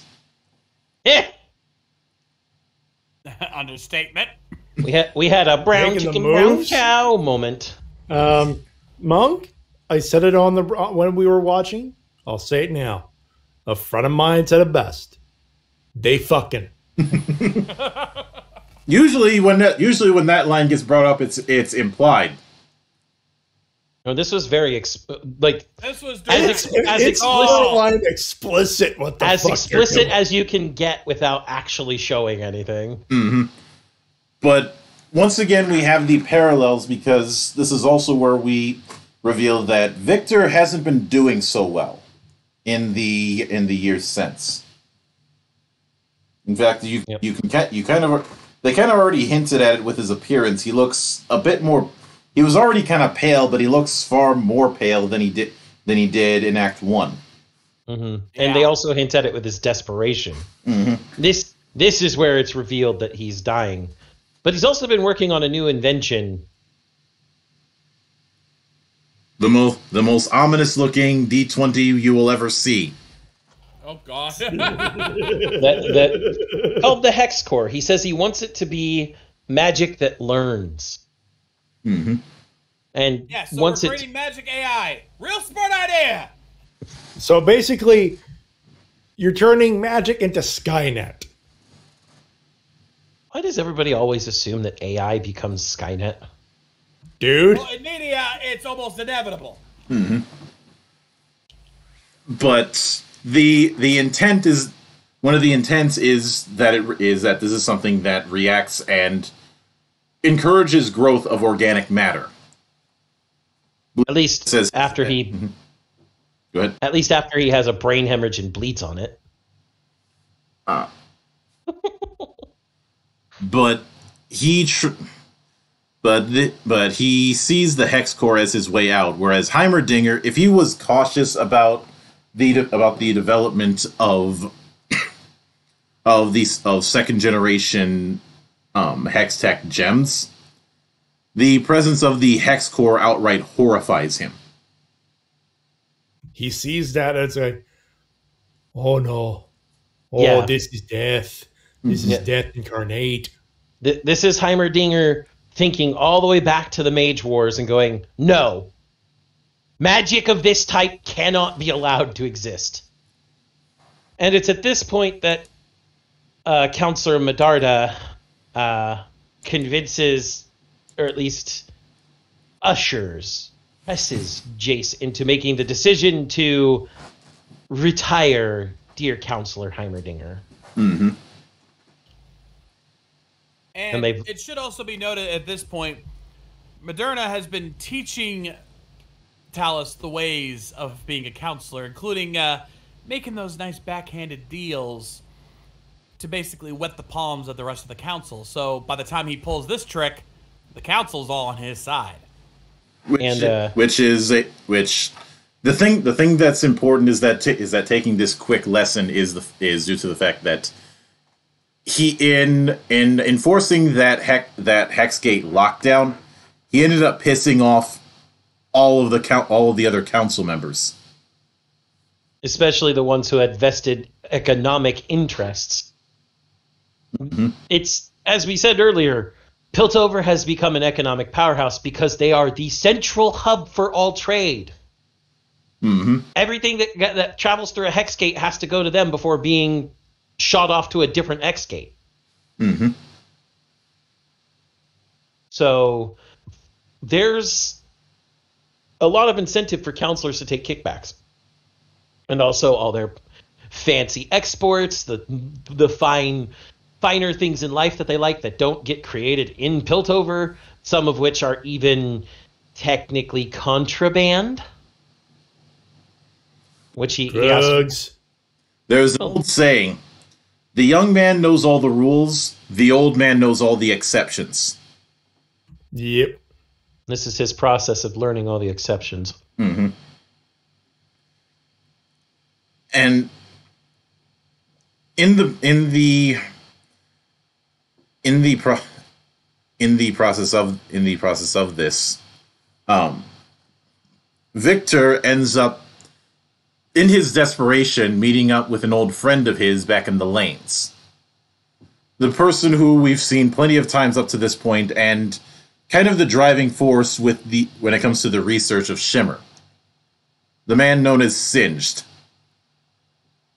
Yep. When we learned that when Victor was a kid, he first met Singed and a mutant that he had created, and was disillusioned with Singed when Singed hooked up this mutant life form to what was essentially an extremely cruel life support system that forced it to stay alive with what looked to be the predecessor to Shimmer. Mm-hmm. And Singed's point was, the sample must survive. Implying that, above all else, things have to survive if they're to get anything done. And the entire reason Victor returns is, again, that desperation that he's dying. He is the sample that must survive in this case. Mm-hmm. And to make things even worse, Silco decides to play a little bit of mind games, including playing House of Cards with his daughter, to order him to kill Caitlyn and Vi.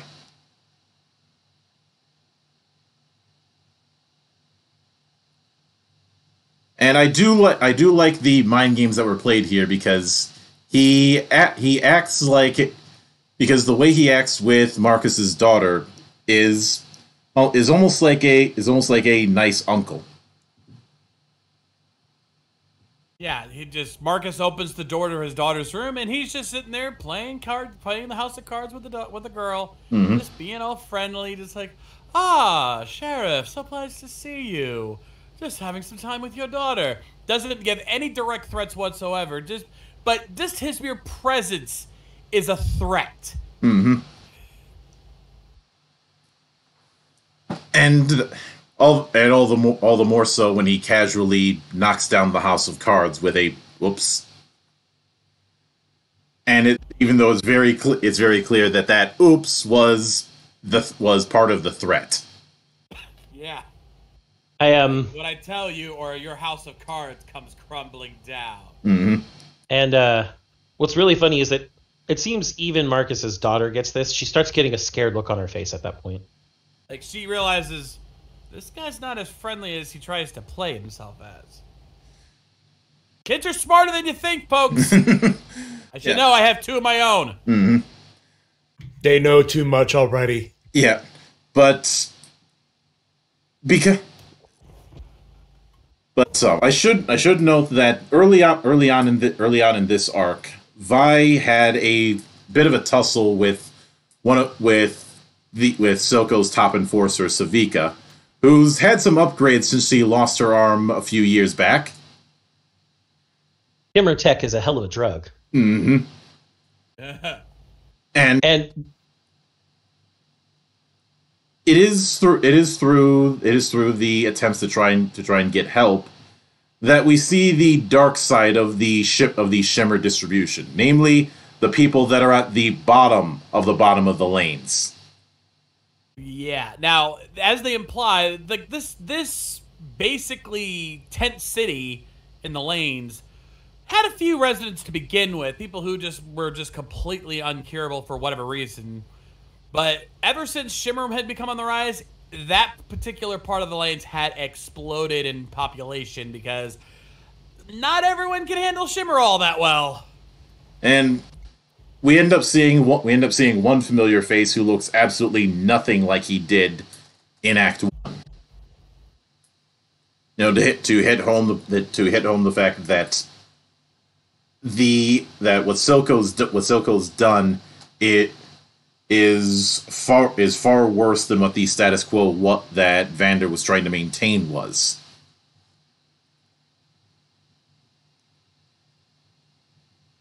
Like Vander was by no means a saint, but at the very least he was able to keep things somewhat stable. He was the filter. Mm-hmm. And with him gone and Shimmer smuggling going full swing, this has been the result.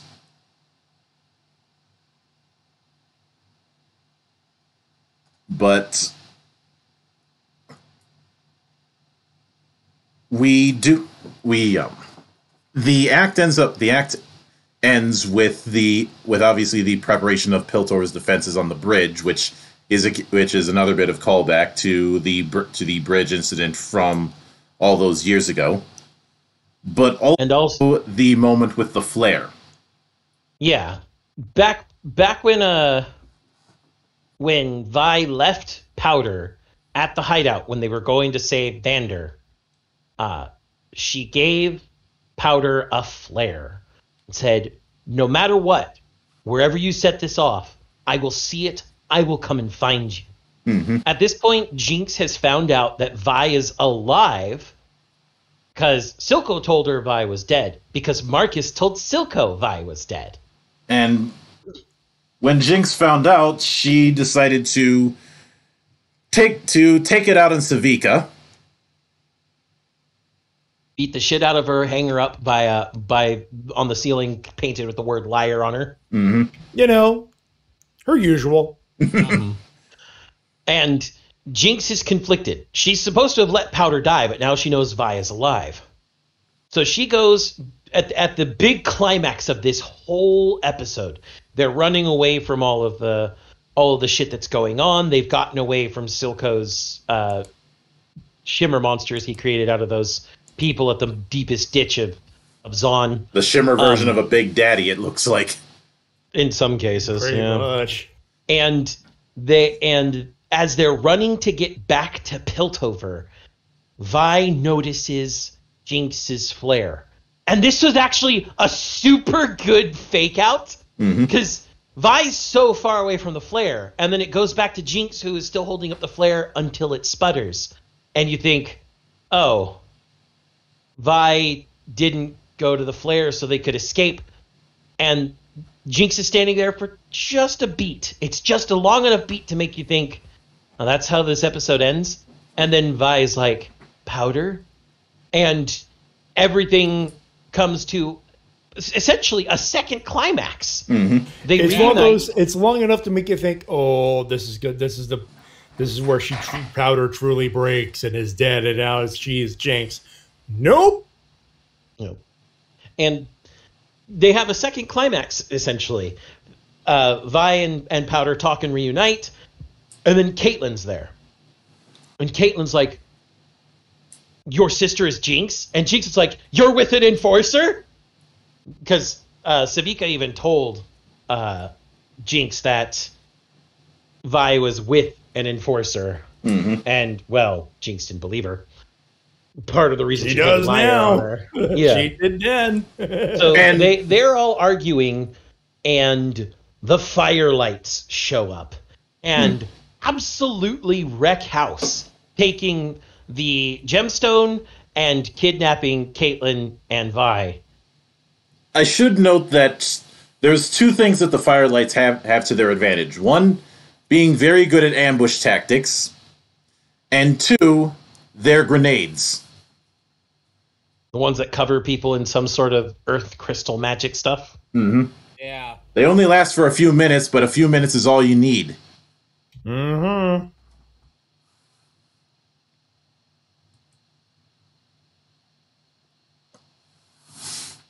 And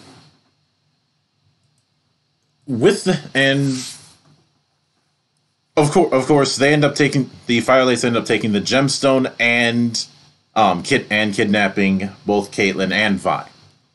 Yes, which leads us to Act 3. And one thing that I do find kind of interesting is it opens up with this hip hop interlude. That kind of shows the visual identity of the Firelights. It was actually really, really cool too. Mm-hmm. Yeah, it had a much more distinct and it looked almost hand drawn as a visual style or hand painted. It didn't have the same 3D that we'd been seeing throughout the whole series or the CG effect. Yeah, look, the way I describe it is animated graffiti.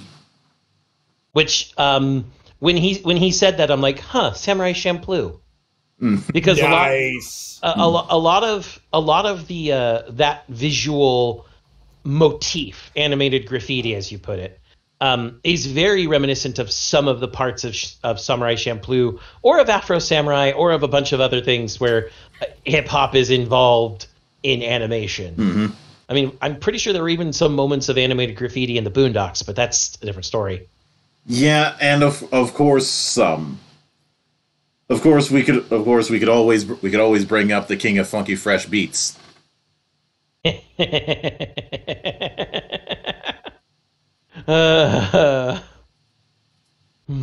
But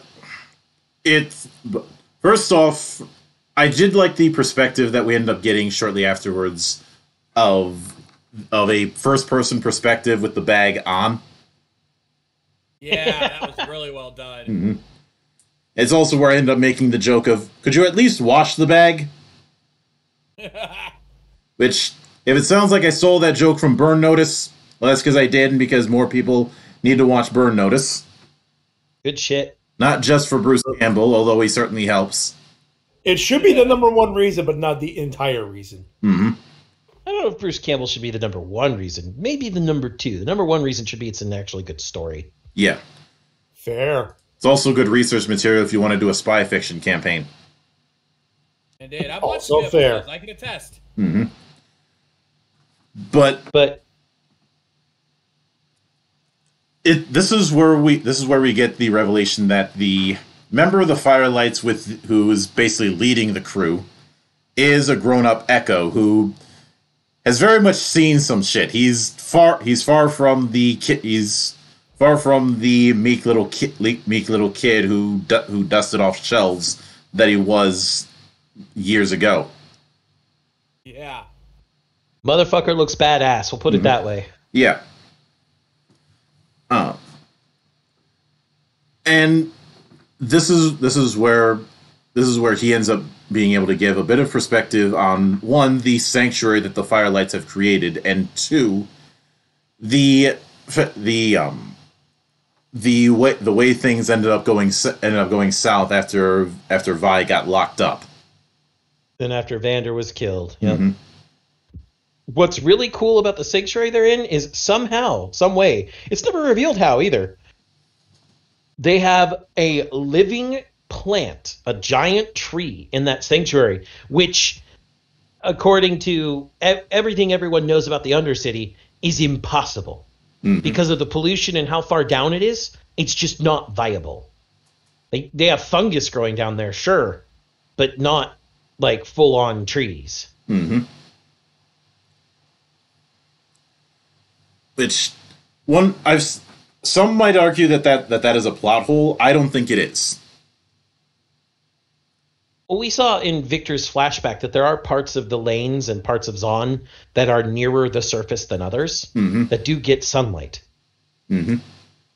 And it's not really a plot hole because we know that the Firelights have been doing something other than just stopping Shimmer.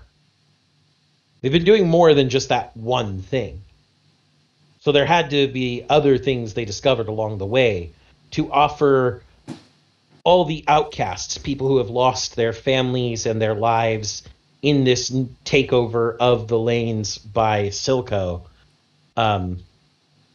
a sanctuary to live in. Mm-hmm. A sanctuary from the chaos of the rest of the world. A man after my own heart. Yeah. But you're only saying that because he's black. Fuck off. Hey! It's a variant on the joke. It counts. That's why I'm saying fuck off. I was more talking at Shades there with his sigh. And anyways, the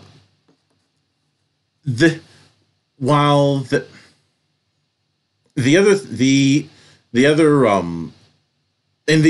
on the Piltover end of the story, we do have Mel talking Jason to working on Hex Tech material, along with giving a bit of.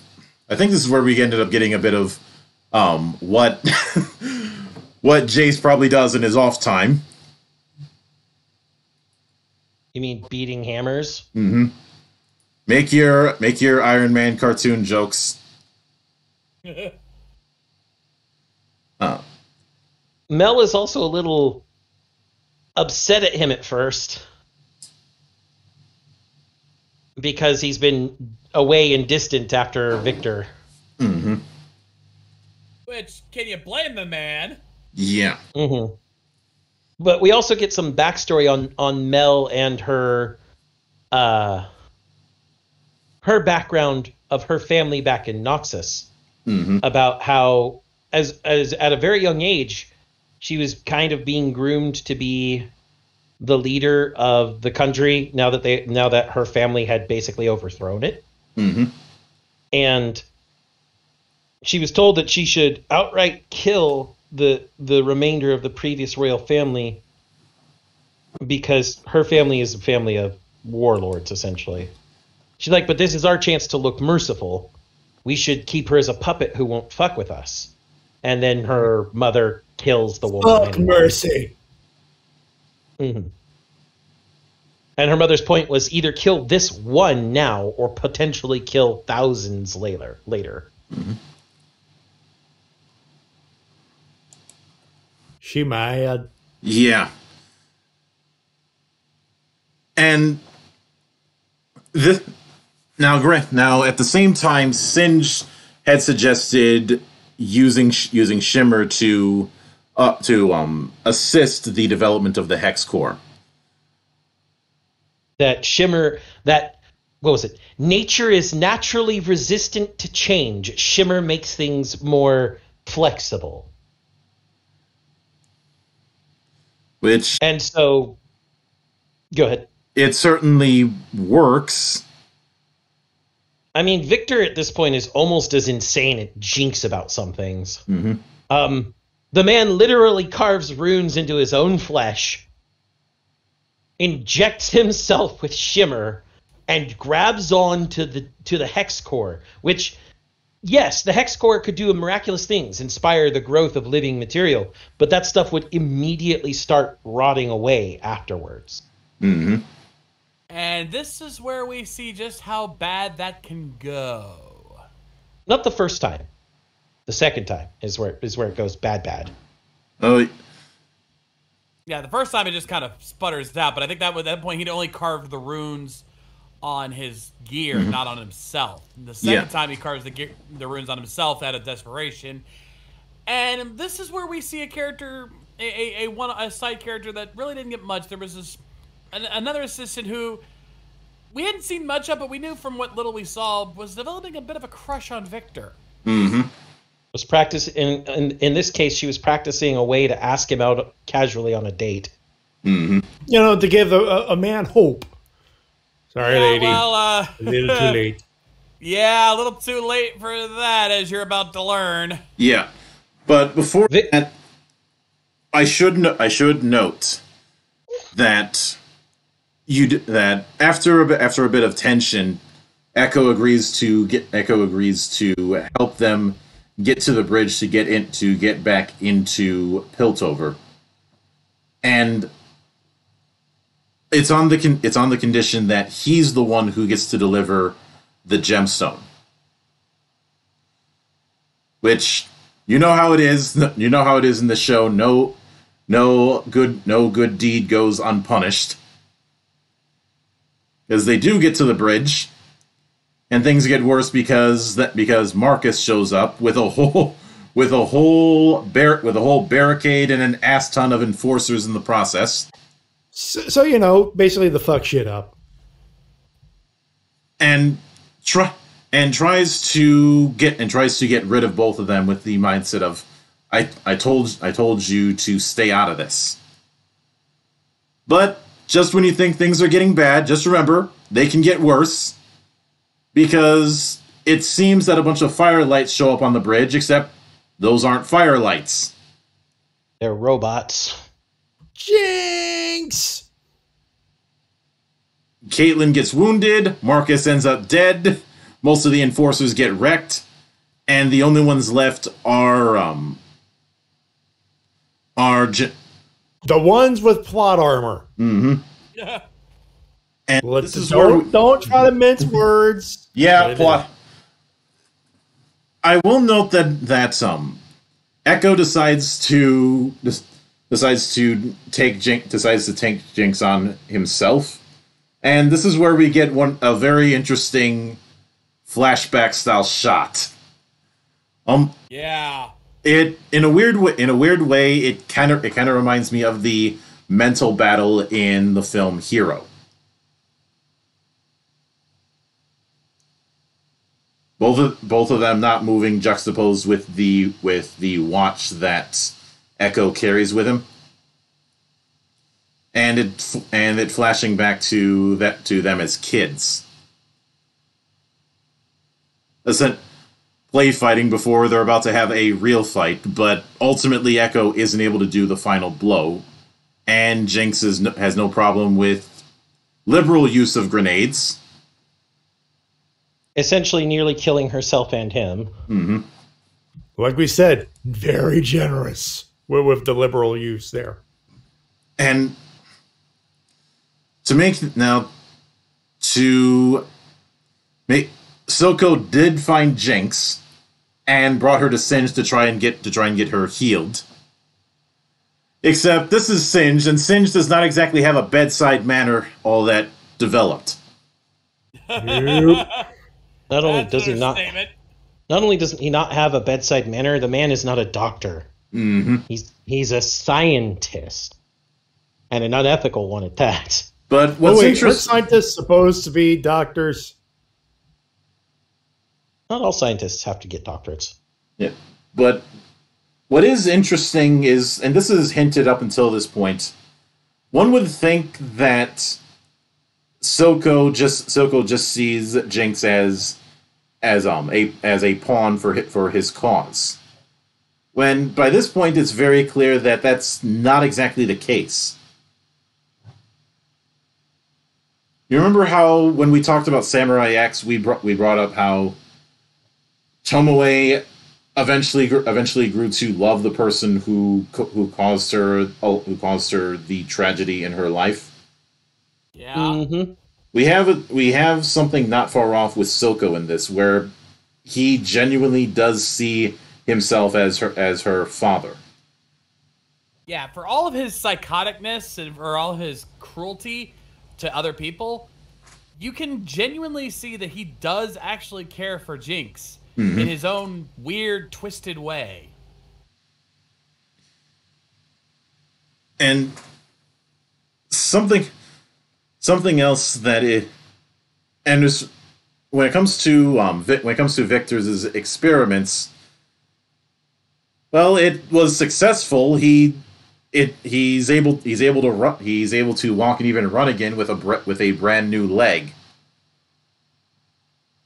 Made of some sort of magic metal. Mm-hmm. But this was also where Sky ended up getting killed. In order to try and cure himself further, that's when he finally started inscribing the runes on himself, and in so doing, touched the hex core directly. Which Sky panics and's like, "No, you're gonna die if you do that." He's fine. He has the runes inscribed on himself. She doesn't. She doesn't. She doesn't have the protections in place that he does. And it all falls to ashes. Literally. Yeah. She gets poofed. Ring around the rosy. And to make things worse, one of the aces in the hole was going to be Caitlyn making testimony about Silco being a threat. Except it fell on deaf ears with all but one of the council. Which results in a partnership with Vi and Jace, where Vi ends up suggesting, if you want to hit Silco, hit him where it hurts, his wallet. Place where it hurts for. Yep. Place where it hurts for all drug kingpins. And this is also where we get to see Jace end up creating his own hex tech weaponry, which we fucking want one.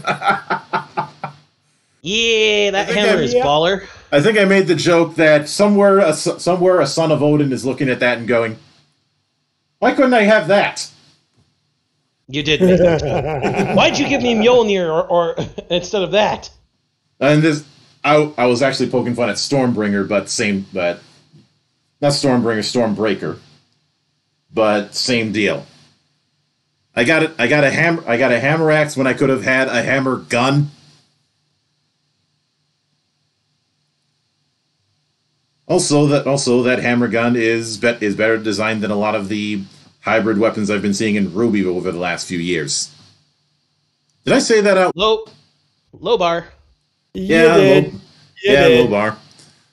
But in the process, a kid ends up getting killed, and there's one other minor thing I want to highlight because it's a good scene of don't fuck with Silco. Silco, because of the fact that he has control of the Shimmer, he has control of the gangs. Essentially the set of families, with Silco being the godfather in this instance. Yeah. And they have been frustrated with how difficult it is to do business, and one of them, Finn, who I found out is played by Miyavi of all people. Yeah. That was a nice detail.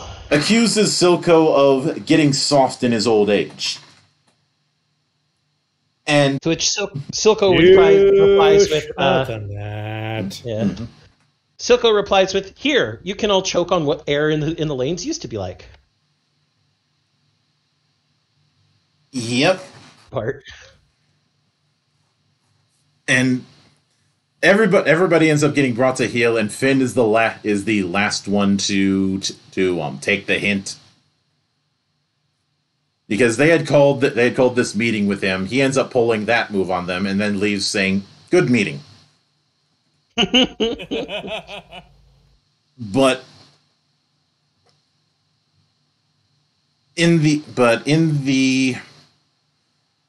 should note that the other thing that's been hinted at is a bit of a romance between Caitlyn and Vi. Nothing outright blatant for some sort of Twitter points, but something that is far more natural. But Vi ends up breaking it up, claiming that the two are oil and water. Hey, there's the title. Roll credits. Yeah, and once again, we have a case of Jinx is very stealthy for somebody with the biggest braids in the universe. Well, the braids aren't covered in bells. The loudest bitch in the building. Stealth. Natural 20s every time. Because we have a bit of a shower scene with Caitlyn, and one would think, okay, you're getting your fan service in, but then as the fog comes away from the giant mirror, you see what looks like one of the monkey drawings that always show up whenever Jinx is around, and she's in the background. Which is a very good setup and follow through. And very well executed in this case too. Like, you don't get any indication it's coming until all of a sudden you see that image there, and you're like, "Oh shit!" Mm-hmm. But after the raid that went south, Jace comes to the realization that a war between the two cities would not end well for either side. And although Zaun would end up being wiped off the face of the map if it truly went to blows. Mm-hmm. And tries to parlay with Silco. And the thing that I find funny is Silco does not take him seriously. At first. Mm-hmm. At first. Because Silco thinks that he's desperate and that he showed his hand by immediately asking for parlay after one skirmish. And that's when Jace says, yeah, I am desperate. I'm terrified because this conflict proved to me that if we went to blows, there's no way you guys would survive. Mm-hmm. Silco's like, wait a minute, are you threatening me? No.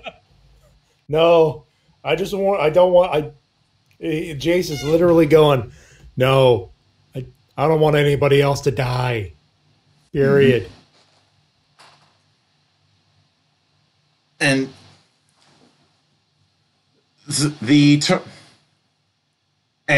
what I think the other thing is that the terms that Silco gives, basically full on independence for Zaun.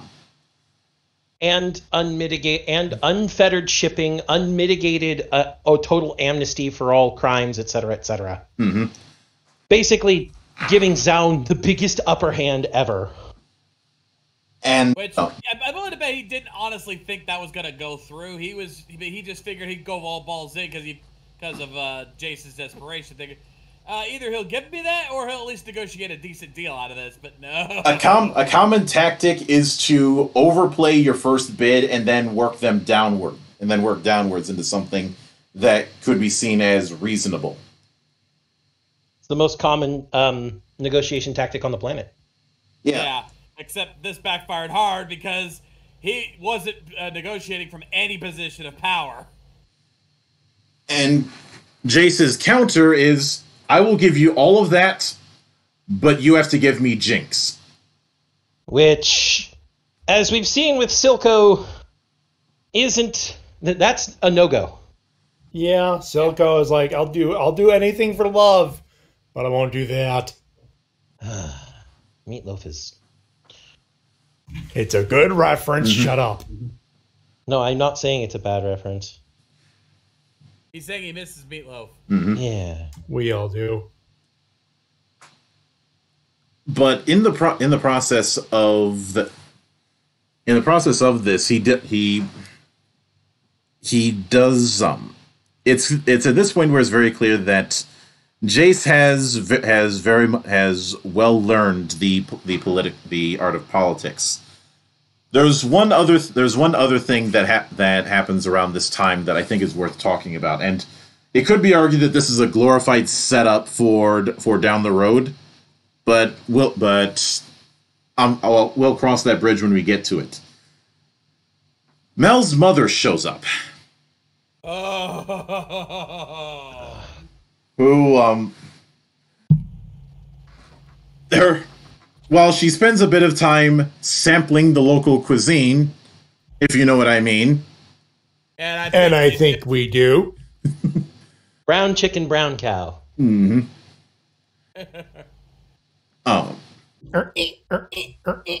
Except this time it is implied, it's never showed. Yeah. I mean, the naked bathtub scene is more than implication, Shades. Okay, you're right there, but they don't show the act itself. Yeah. No, just that's because the aftermath. That's because she's taking a bath afterwards. Yeah. All right, boys. For the sake of brevity, they fucking moving on. But Mel does not take her mother showing up all too well. Or kindly, for that matter. Yeah, and it's because she is a warmonger, and Mel is more of a diplomat. Pacifist. Not a pacifist. No, She's not willing pacifist, to just peacekeeper. Better word. Fair. She's willing to use her diplomacy to avoid conflict and only use conflict as the last resort. Mm-hmm. Whereas her mother sees conflict as the first and last resort. The analogy that's used between them is the difference between the wolf and the fox. Yep. She says, "I will teach you to be a wolf." And, Mel refuses to play ball, which results in her exile. And the sole reason she came back is apparently Mel's brother pissed somebody off whose military power vastly outstrips her mother's.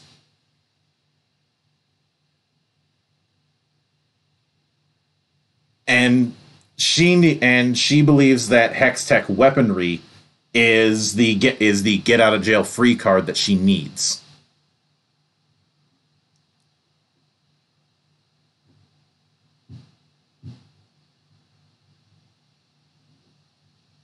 Because even though Mel's brother was killed in his attempt at diplomacy, that person does not feel that the debt has been paid.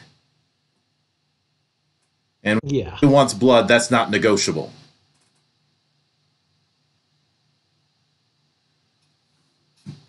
But just to make now, fortunately, there is some bit of good news in the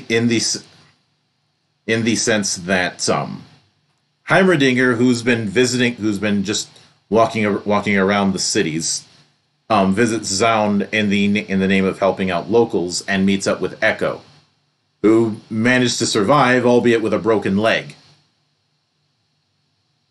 And he sees Echo's engineering, is like, this is amazing. But it looks like the blades on this are wrong. Mm-hmm. And Echo corrects him with, no.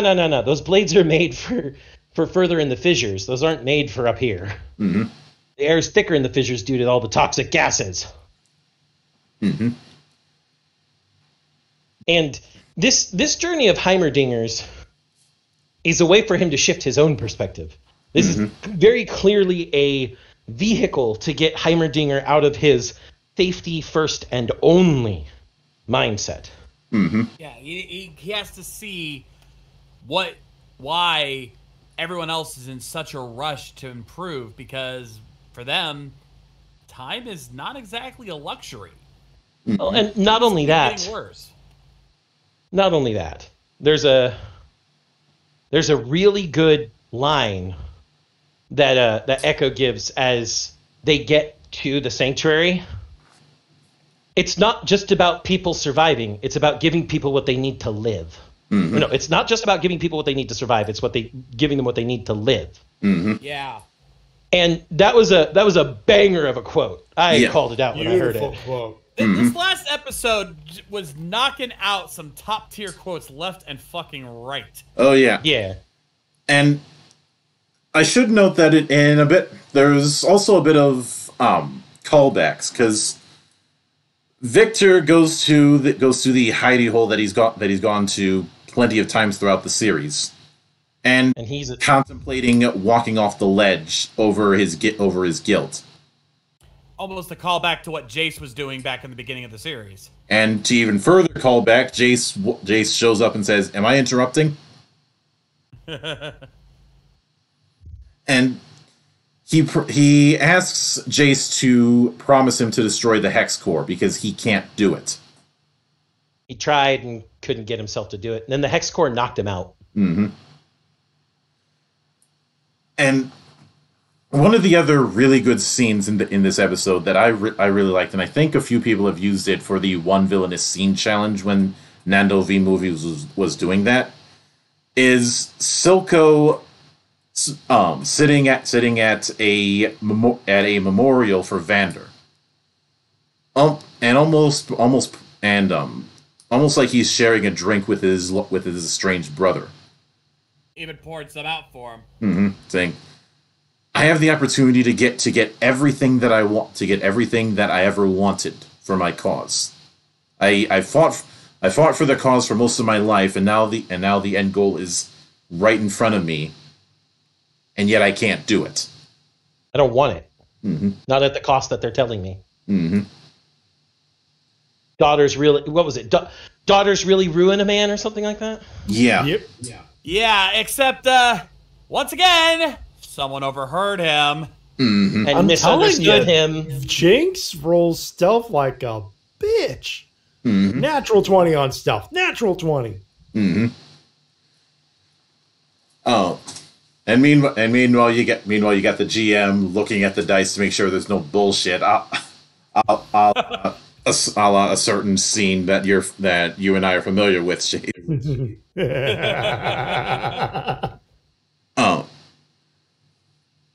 But this is also where we get one of the really good fights in the matter, because if you're gonna have a tavern, the rules of fiction dictate you must have a bar fight. And all of a sudden, you see as Sevica is just chilling out, huffing, having some drinks, smoking a cigar. You start to notice some activity going on outside as another patron is heading over to the jukebox. And next thing you know, in walks in Vi, armed to the teeth. Mm-hmm. Literally. I should note that there was one other really good fake out in this episode before I get to that fight. Because Finn had been, since Finn got his ass kicked by Silco, he had been trying to work Sevica. He tried approaching her once, saying, "Why don't you come work with me and you'll actually get respected." And she was like, "I'll think about it," and had the attitude of, I'm not doing it. Then Finn shows up. Then Finn tries it again because, well, the kid that got killed in the raid, that was the son of one of the gang lords, and she doesn't take it all that well, which prompts another confrontation on the matter, and. You would think, with the way it was shot, that Sevica was going to turn on her boss, and yet instead, Finn ends up being the one who gets iced. Yeah, the way they set it up is brilliant. Silco is just talking about how, again, referring to how the lanes used to be. And things kept falling apart, but the one thing that always kept things together was loyalty. And right as he says that, that's when Sevica makes her move. Mm-hmm. And the way it's set up, you would it looks for a second that Silco gets his head chopped off. And granted, he loses his drink. What a waste of good whiskey. Yeah. But Finn is the one who gets killed in the process.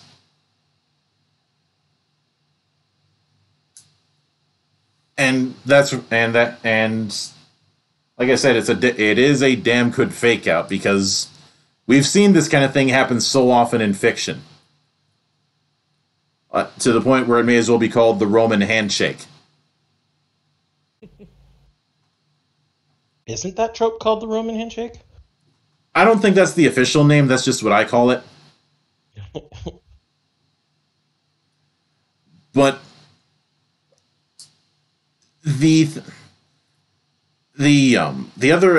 but when it comes to the fight with Vi and Savika, unlike the last one, which was one-sided, this is a little less so. But it also reveals that Echo was right about Vi with one thing: she blocks with her face. Yeah, she tends to take the brunt of the attack, and she they both get knocked down. Savika starts to get up for the next round, and all of a sudden, Vi gets a chance to talk with somebody who she hasn't got to talk to in a long time. Mm-hmm. And she gets to hear the voice of Vander in her head. Also, I did like a little spot in the middle of it where she ends up taking a break to have a drink. That was a nice, neat little thing. That was cool. Oh, but it's shortly after that fight with Savika losing her arm again that Jinx decides to swoop in, and this is where another fucking natural 20. Yeah. This is where we end up having what I called the chamber play. I also made references to American McGee, because you have this table that's almost set up like a macabre version of a family dinner, complete with dolls of the dead members of the family, and a tied up version of both Caitlyn and Vi there, along with Silco, who's gagged in the process. And Jinx has the mindset of, where should I sit? You see one seat with Powder's name on it, and one seat with Jinx's name on it.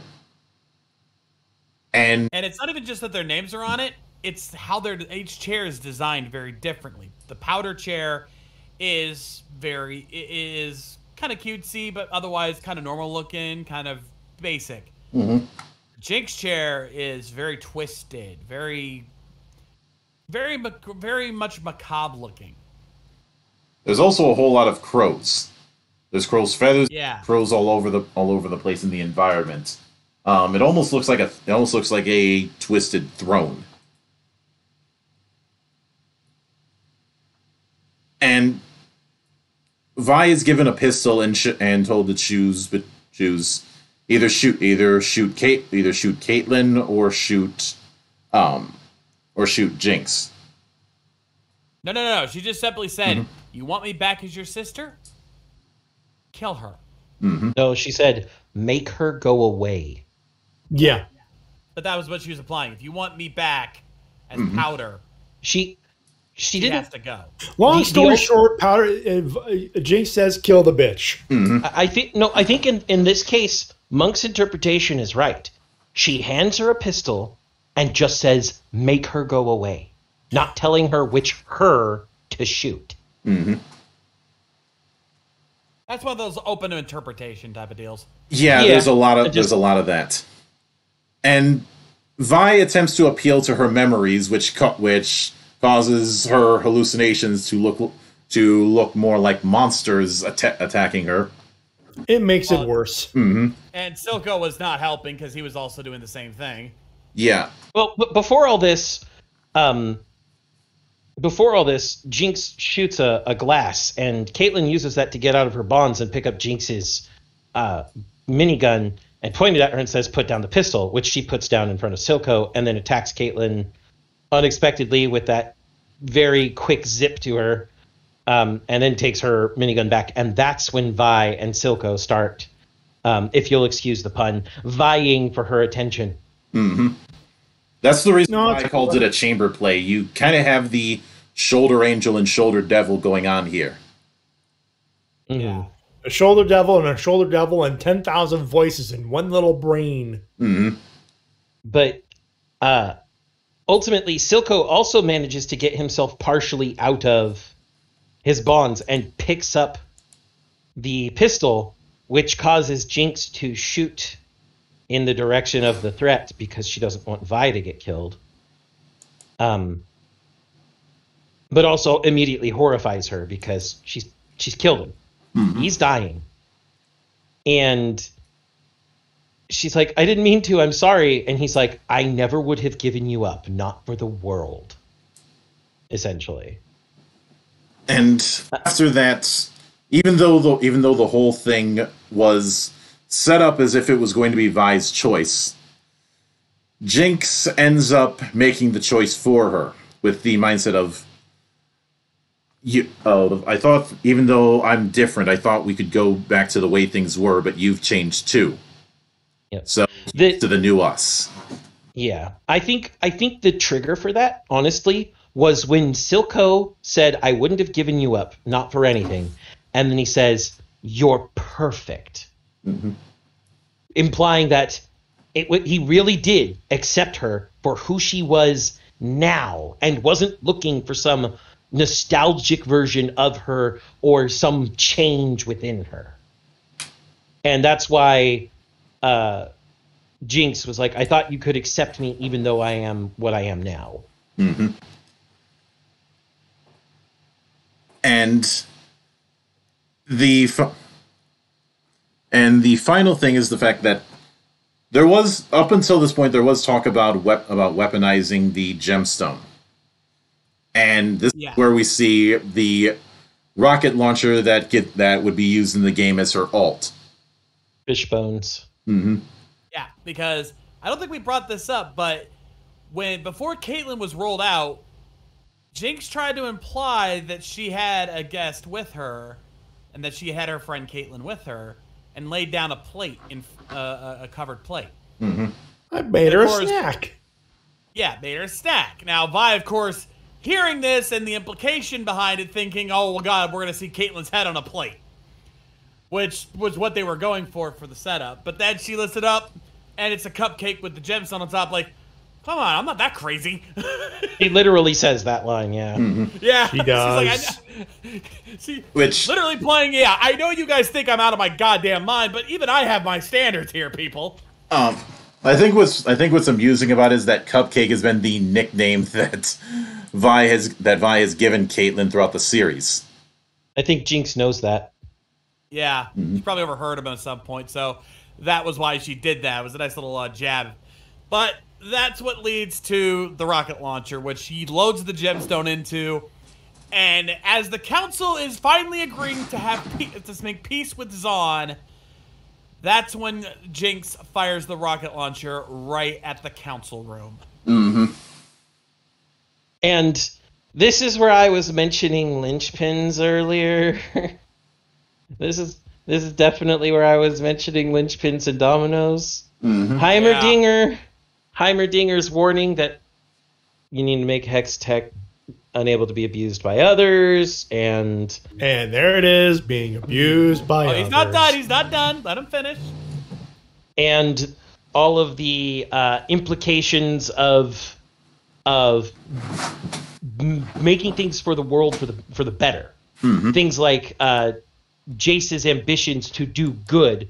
There was even that line, we lost who we were. Instead of doing good, we were obsessed with, Victor said, we lost who we were. Instead of doing good, we got lost doing what was great.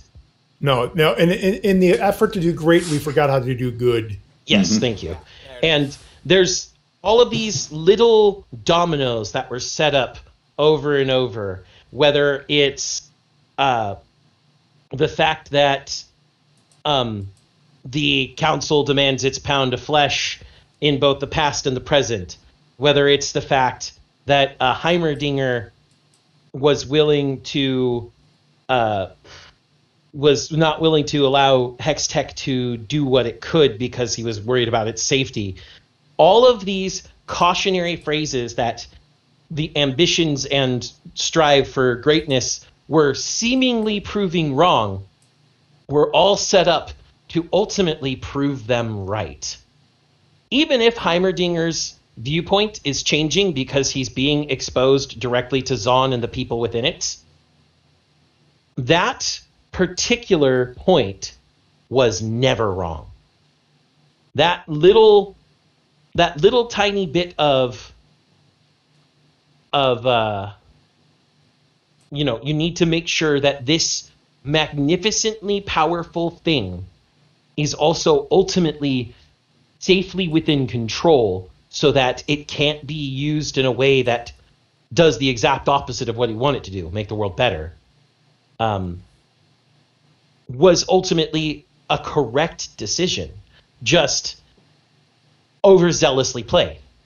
And that's, I think, the ultimate caveat about this whole thing. People were playing to their own passions without regard to tempering those passions in the view of the larger picture. Even Heimerdinger's points were not reasoned; they were emotive intuition. This was Heimerdinger was like, seek safety at all cost because of fear, not because, well, that safety will prevent others from causing harm. It was, no, this thing is harmful in and of itself. And that was his panic. If Heimerdinger had taken the time to sit down with Jace all the way back at the beginning and talk with him rationally, be like, well, the reason I think you need to have safeties is of the fact that, yes, this can be a miraculous construct, but imagine if anybody else gets a hold of it and they do things with it you never would. If he had made the emphasis more on if bad actors get this tool, the tool will become bad, or at least the tool will be used in bad ways, rather than the tool itself is bad, destroy it. Heimerdinger may have been able to convince Victor and Jace all the way back before they even got Jace reinstated with the Academy, that safeties in place should also be warranted, which would have prevented a lot of the conflict, at least with the gemstone itself. Mm-hmm. Yeah. There was a very large domino effect all the way from the beginning.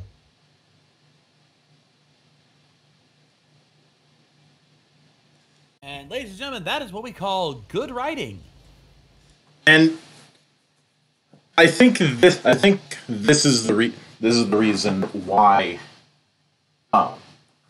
this particular season has been so well received. Is you have the combination of a very memorable animation style with writing that's strong enough to the point where even if you're not familiar with League, you're able to follow this particular story of essentially a series of tragedies. And that's why this season, in a bubble, where a lot of people, it ends on such a downer. It does this, it does that, all these emotions. But this is where it lies the true genre of this. It's the first season or the series as presented so far is a tragedy, and a damn good one at that. Mm-hmm. And it's also a setup for, ultimately, down the line, the described conflict between Piltover and Zon within the actual setting of League of Legends. Mm-hmm.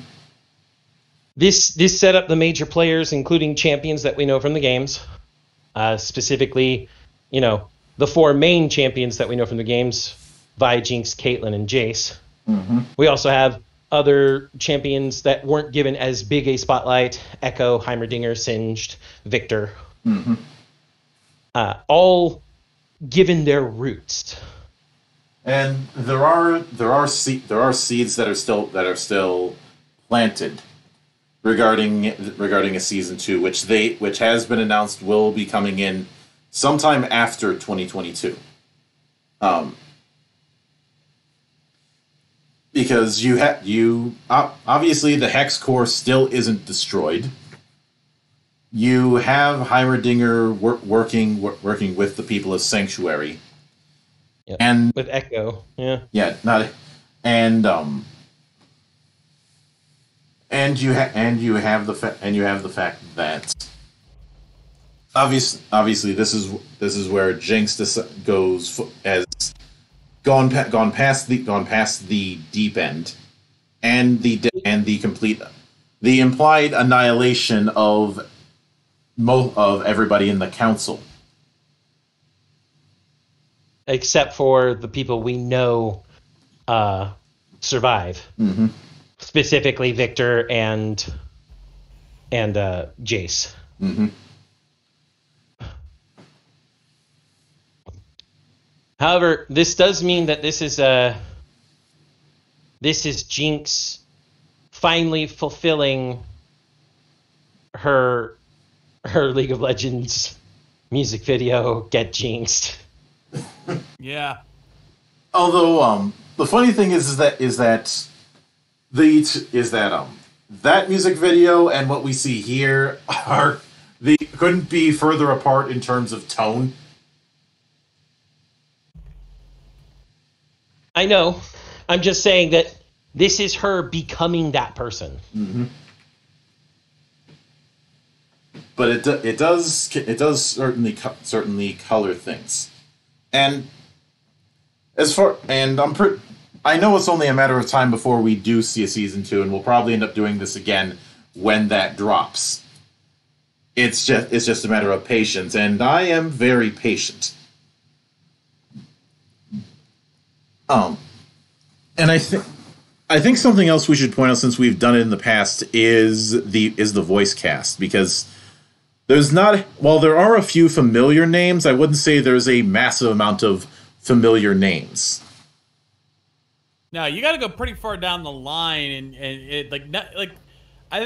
some of the main cast is pretty well known. Like Vi is voiced by Haley Steinland, who actually has a pretty big career. Mm-hmm. Most notably, she was the voice of Gwen Stacy in Spider-Verse. Mm-hmm. Haley Steinfeld. Got to correct you there. Oh, my bad. Jinx is voiced by Ella Purnell, who I'd say is more well known as a full on actress than a voice actress. Yeah, absolutely. A lot of them are. Like, for example, Caitlyn is voiced by Katie Leung, who most people would probably know as Cho Chang from the Harry Potter movies. Mm-hmm. Jace Tallis is voiced by Kevin Alejandro, who, again, this is somebody who's more known for live action work rather than animated work. Yep. He's Brother Blood in the DC TV verse. Mm-hmm. Silco is Jason Spisak. That might actually be a name people recognize, mm-hmm. though. Yeah. Yeah.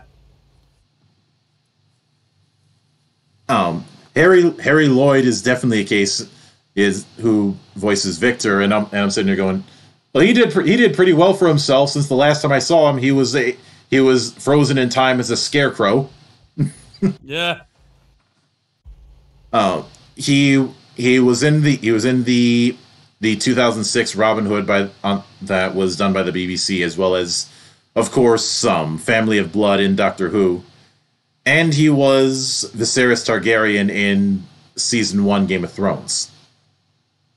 Yeah. Now, as far as like anime voice actors go, you gotta go into the supporting cast to find anyone. You got Yuri Lowenthal, Fred Tastacore, Erica Lindbeck. Roger Craig I know Smith. A few of these names. Yeah, Roger Craig Smith. Yeah. Fred Tastacore. Mm-hmm. Gary Walgren's even got a small voice in there. Mm-hmm. And then, of course, as we pointed out earlier, artist Miyavi as Finn. Mm-hmm. I love the fact, Imagine Dragons, JID, and Ray Chen all as themselves. Yeah. Nice. Yeah, I think Ray Chen was. I don't recall if he had any speaking voices. I think he was supposed to be the violinist during the wheeling and dealing scene. Mm-hmm. But we've even got, like I said, members of of some pretty recognizable names having to do with gaming. Roger Craig Smith and Dave B. Mitchell, both of Sonic, Mm-hmm. Sonic and Knuckles, respectively. Actually, And in the case of Roger Craig Smith, the best character in the Assassin's Creed series. Ezio Auditore da Firenze. Mm-hmm. But yeah, the primary cast was more live action actors in most cases. Mm-hmm. Which, considering they have Netflix money, getting some big name actors wasn't a bad call. And they didn't get they got people who who understood how to do voice acting to some extent. Like, it didn't feel like these guys couldn't voice act. Which, trust me, folks, acting on camera and acting in voice acting, similar but also very different. Yeah, I'm pretty sure you and I have both been given some stories when somebody first realizes the difference. Yeah. Because yeah. I'm surprised none of us made a Vermeer joke in the Victor scene. Yeah. Sky was voiced by Kimberly Brooks, aka Ashley Williams from Mass Effect. Um. I could have said, looks like Shepard chose Caden. The worst choice possible. Oh, God. But I think not going with people with a voice actor background, I think that was actually the smart move to make. In a way, it is, because when voice actors have gotten used to a certain tone and cadence when it comes to playing characters, which for things like anime, fan-frickin-tastic, works great. Mm-hmm. But for something like this, might be a little more difficult. And the voice actors they did get were people who have done a lot more American voice acting, which is usually, it's not a dub per se, it's just voice acting. Yeah, and the big reason that I say that is if they had gotten, say, Steve Blum for one of the primary cast members, you would not be able to unhear Steve Blum in other roles, and it would distract you. It's the reason I said hi, Yuri, when we first heard Milo speaking. Mm-hmm. He did. He totally did. And I remember seeing a similar story when it came to the casting of Dark City, because the producer was suggesting more well-known roles, and the director wanted to go with somebody who was lesser known because in order to reinforce the idea that this was a blank slate individual. I think the same thing also happened when it came to the casting of the original Star Wars. Lucas intentionally wanted lesser known names because he didn't want to distract people. This ain't that kind of movie, kid. And that story never gets old. Yeah. Granted, in one instance, he just happened to luck into somebody who was there on the pretense of working carpentry. That being Harrison Ford. As they thought because there was the mindset of, hey, I can work on carpentry and then use that to sneak my way into being part of the casting call. Yep. but I felt that was something that we should take into account before we get into the final part of it. But with that said, I think it's time for us to render our final judgments.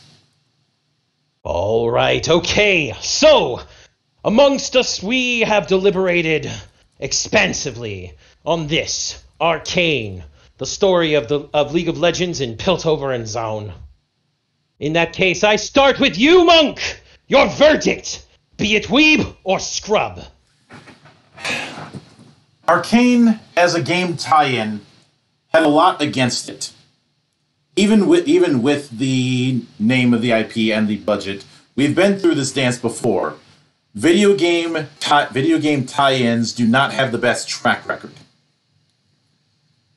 However, this manages to avoid it by not acting like a video game tie-in, but instead acting like a story in and of itself. Which is the way these things should be done, and rarely are. There's a reason why Gungrave is my standard bearer for this kind of thing. In addition to that, it having a visual and auditory identity that you're not going to confuse with other works. As well as the fact that you have a set of characters who are going to be connectable on all sides of the occasion, and being able to balance essentially two types of stories simultaneously, which is a very difficult thing to do. We've seen how certain people, like say George Martin, can't seem to balance their own character cast, which is why he probably insists on killing them. Or Miles Luna and Kerry Shawcross think that introducing more characters is a substitute for character development. But in here, the plates are properly spun. And I don't even have to break out Sword Dance. So with all that in mind, for me, I vote weeb. All right. The monk himself votes this as a weeb production. Moving on to you, Brother Matty, since you say you have work in the morning. Be it weeb or scrub. Yeah, you guys didn't get the message there. I'm totally kidding, of course. This show, it'll be one of two things. It's either going to attract you as, oh, I heard about this League of Legends thing, it's going to be fine. Will this be good? And if it does, you'll be treated with a show that gives you a lot of lore, gives you the idea of what's going on, but may leave you empty at the ending. But if you consider it with all the dominoes and all that stuff, you understand that, you know what? It works so well as a tragedy. And if you're a fan of Romeo and Juliet, but obviously for different reasons, you're gonna if you like tragedies, Shakespearean or otherwise, you're gonna love this show. It's an absolute weeb. All right. Brother Matty votes Arcane as weeb as well. Brother Shades, render your verdict. Indeed. Now, as Monk pointed out, adaptations like this have become a big problem because of how often they make the same exact mistake. More often than not, the bigger mistake is they try to adapt the story of the original, which this actually had the fortunate circumstance of not having an original story to adapt. It had to make up its own. And that ended up being in its favor because it was able to tell a complete story with nothing holding it down, nothing to restrict it. As long as it fit within the world that they had created for League of Legends and the other Runeterra-based games, they were good. And because of that, they were free to really expand on what they had created. And with amazing animation that matched that of League of Legends' art style, killer soundtrack, and a story that was engaging from moment one to the final one. From the first moment to the last, everything about this series really deserves the praise it got. Normally, when I see a show get this hyped, I'm sus, and I'm not hitting the fucking button. But I get suspect every time I see a show get overhyped. But in this case, the hype was real, ladies and gentlemen. I could not get enough of this show, and I was looking forward to the next week where we would watch the next episodes and keep going. And I guarantee, even if you know nothing about League of Legends, you can get into this show, watch it from beginning to end, understand exactly what's going on, and get engaged every bit of the way. Rest assured, folks, that is a very difficult thing to do for an adaptation, and this one knocked it out of the park. So thus, I declare Arcane to be weeb! 3 for 3 amongst our brothers here in the Parliament. As for myself, the idea of expanding upon the tidbits, the morsels that had been given in League of Legends was always an enticing one. I didn't like the game, but the characters, the art style, the sound, it was all very engaging, and I had always wished there was another way to consume it. And Riot, apparently, has in recent years been listening to that wish from beyond the grave, as I shortly put it to rest after giving up on League entirely. The fact that they are creating other games in the Runeterra space was a good start. But this, expanding upon the lore of some of their most iconic early characters, including champions that I know weren't talked about nearly as much as other champions. You would hear a lot about Vi and Jinx and Caitlyn, but you wouldn't hear as much about Jace or Heimerdinger, Victor, etc. Heimerdinger was the nerf Heimerdinger meme for a little while, but that's neither here nor there within the wider space. That combined with the unique visual style that is absolutely a match for the game, as Shades and all of us have pointed out, the in-depth, and we do mean in-depth, audio identity, the fact that not only with the banger backing tracks from groups like Imagine Dragons, but even the OST tracks that are just there for atmosphere, all accentuate and hyper. They build the hype. They build the hype. That's the best way to put it. And then finally, a little touch that I always like to see in animation anytime. I call it the getter effect for some obvious reasons. When they go from their full animation into a single colored background with rough drawn features, like when they did when she was firing fishbones at the council, how it was all blue and white, and all of a sudden the rocket launcher and everything was more rough sketches and drawn parts than an actual fleshed out CG, which is something you tend to see during like the Shine, Spark, and Getter, which is why I call it the Getter effect. That right there that's a chef's kiss type animation technique when used properly, and holy fucking shit was it used properly. There's no contest. It's weeb. It's all weeb. Even if it's Western, this is as weeb as it gets. Thus, 4-0, the Parliament of Geeks declares Arcane, a League of Legends story, to be weeb. Boys, we got a problem here. Problem? Yeah. How many episodes have we done now? Well, this is what, our third episode? Yeah. Yeah, and each of them have been unanimous for weeb, but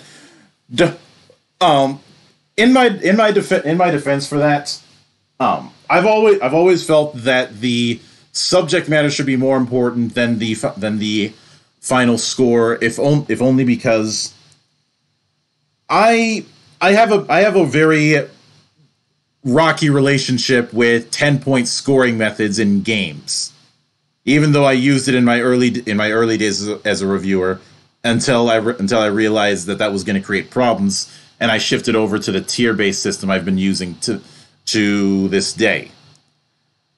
However, I do understand where you're coming from on that, and while some people will not like it, including myself, I do have a plan in regards to that issue. For those worried, it's like Monster Garage. Oh yeah, most of them are successes, and then the hearse comes around. Because there's also the fact I know some of you need to watch Monster Garage. There's also the fact that I'm generally not a fan of the idea of intentionally putting other people through bad works, especially when what we try and do here on both Monastery Live, GeekWatch, and the Parliament is showcase the good that people may be missing out on. Very true, and that's why it's I've enjoyed this so far. But let's be honest, we have the whole point of the scrubs is they need to be a learning lesson. We need to point out the things that could have been done better and showcase the bad so that we can appreciate the good all that much more. Which I can guarantee you that there is one that is coming that will be used as a teaching tool. I know what it is, and I'm honestly looking forward to this one. Especially since especially since I'm going to have a unique perspective on that one when the time comes. Oh yes. I mean, I realize that's redundant given that I'm the captain of the ship, but I don't say that with hyperbole for the next one. Oh no! I can assure you, folks. As I know exactly which one we're referring to. Yeah, he does have a unique perspective, and that's going to make this all the more interesting. Mm-hmm. But that's for another day. Yes. Yes. So but I welcome what you all have thought on the matter. Feel free to yell at me in the comments. I always welcome debate. A healthy, spirited debate. We are not some toxic positivity group who wants everyone to play nice. No. If people are gonna have a fight, at least do so politely. We may put you in the box for 2 minutes if you end up getting a little too rough, but that's how these work.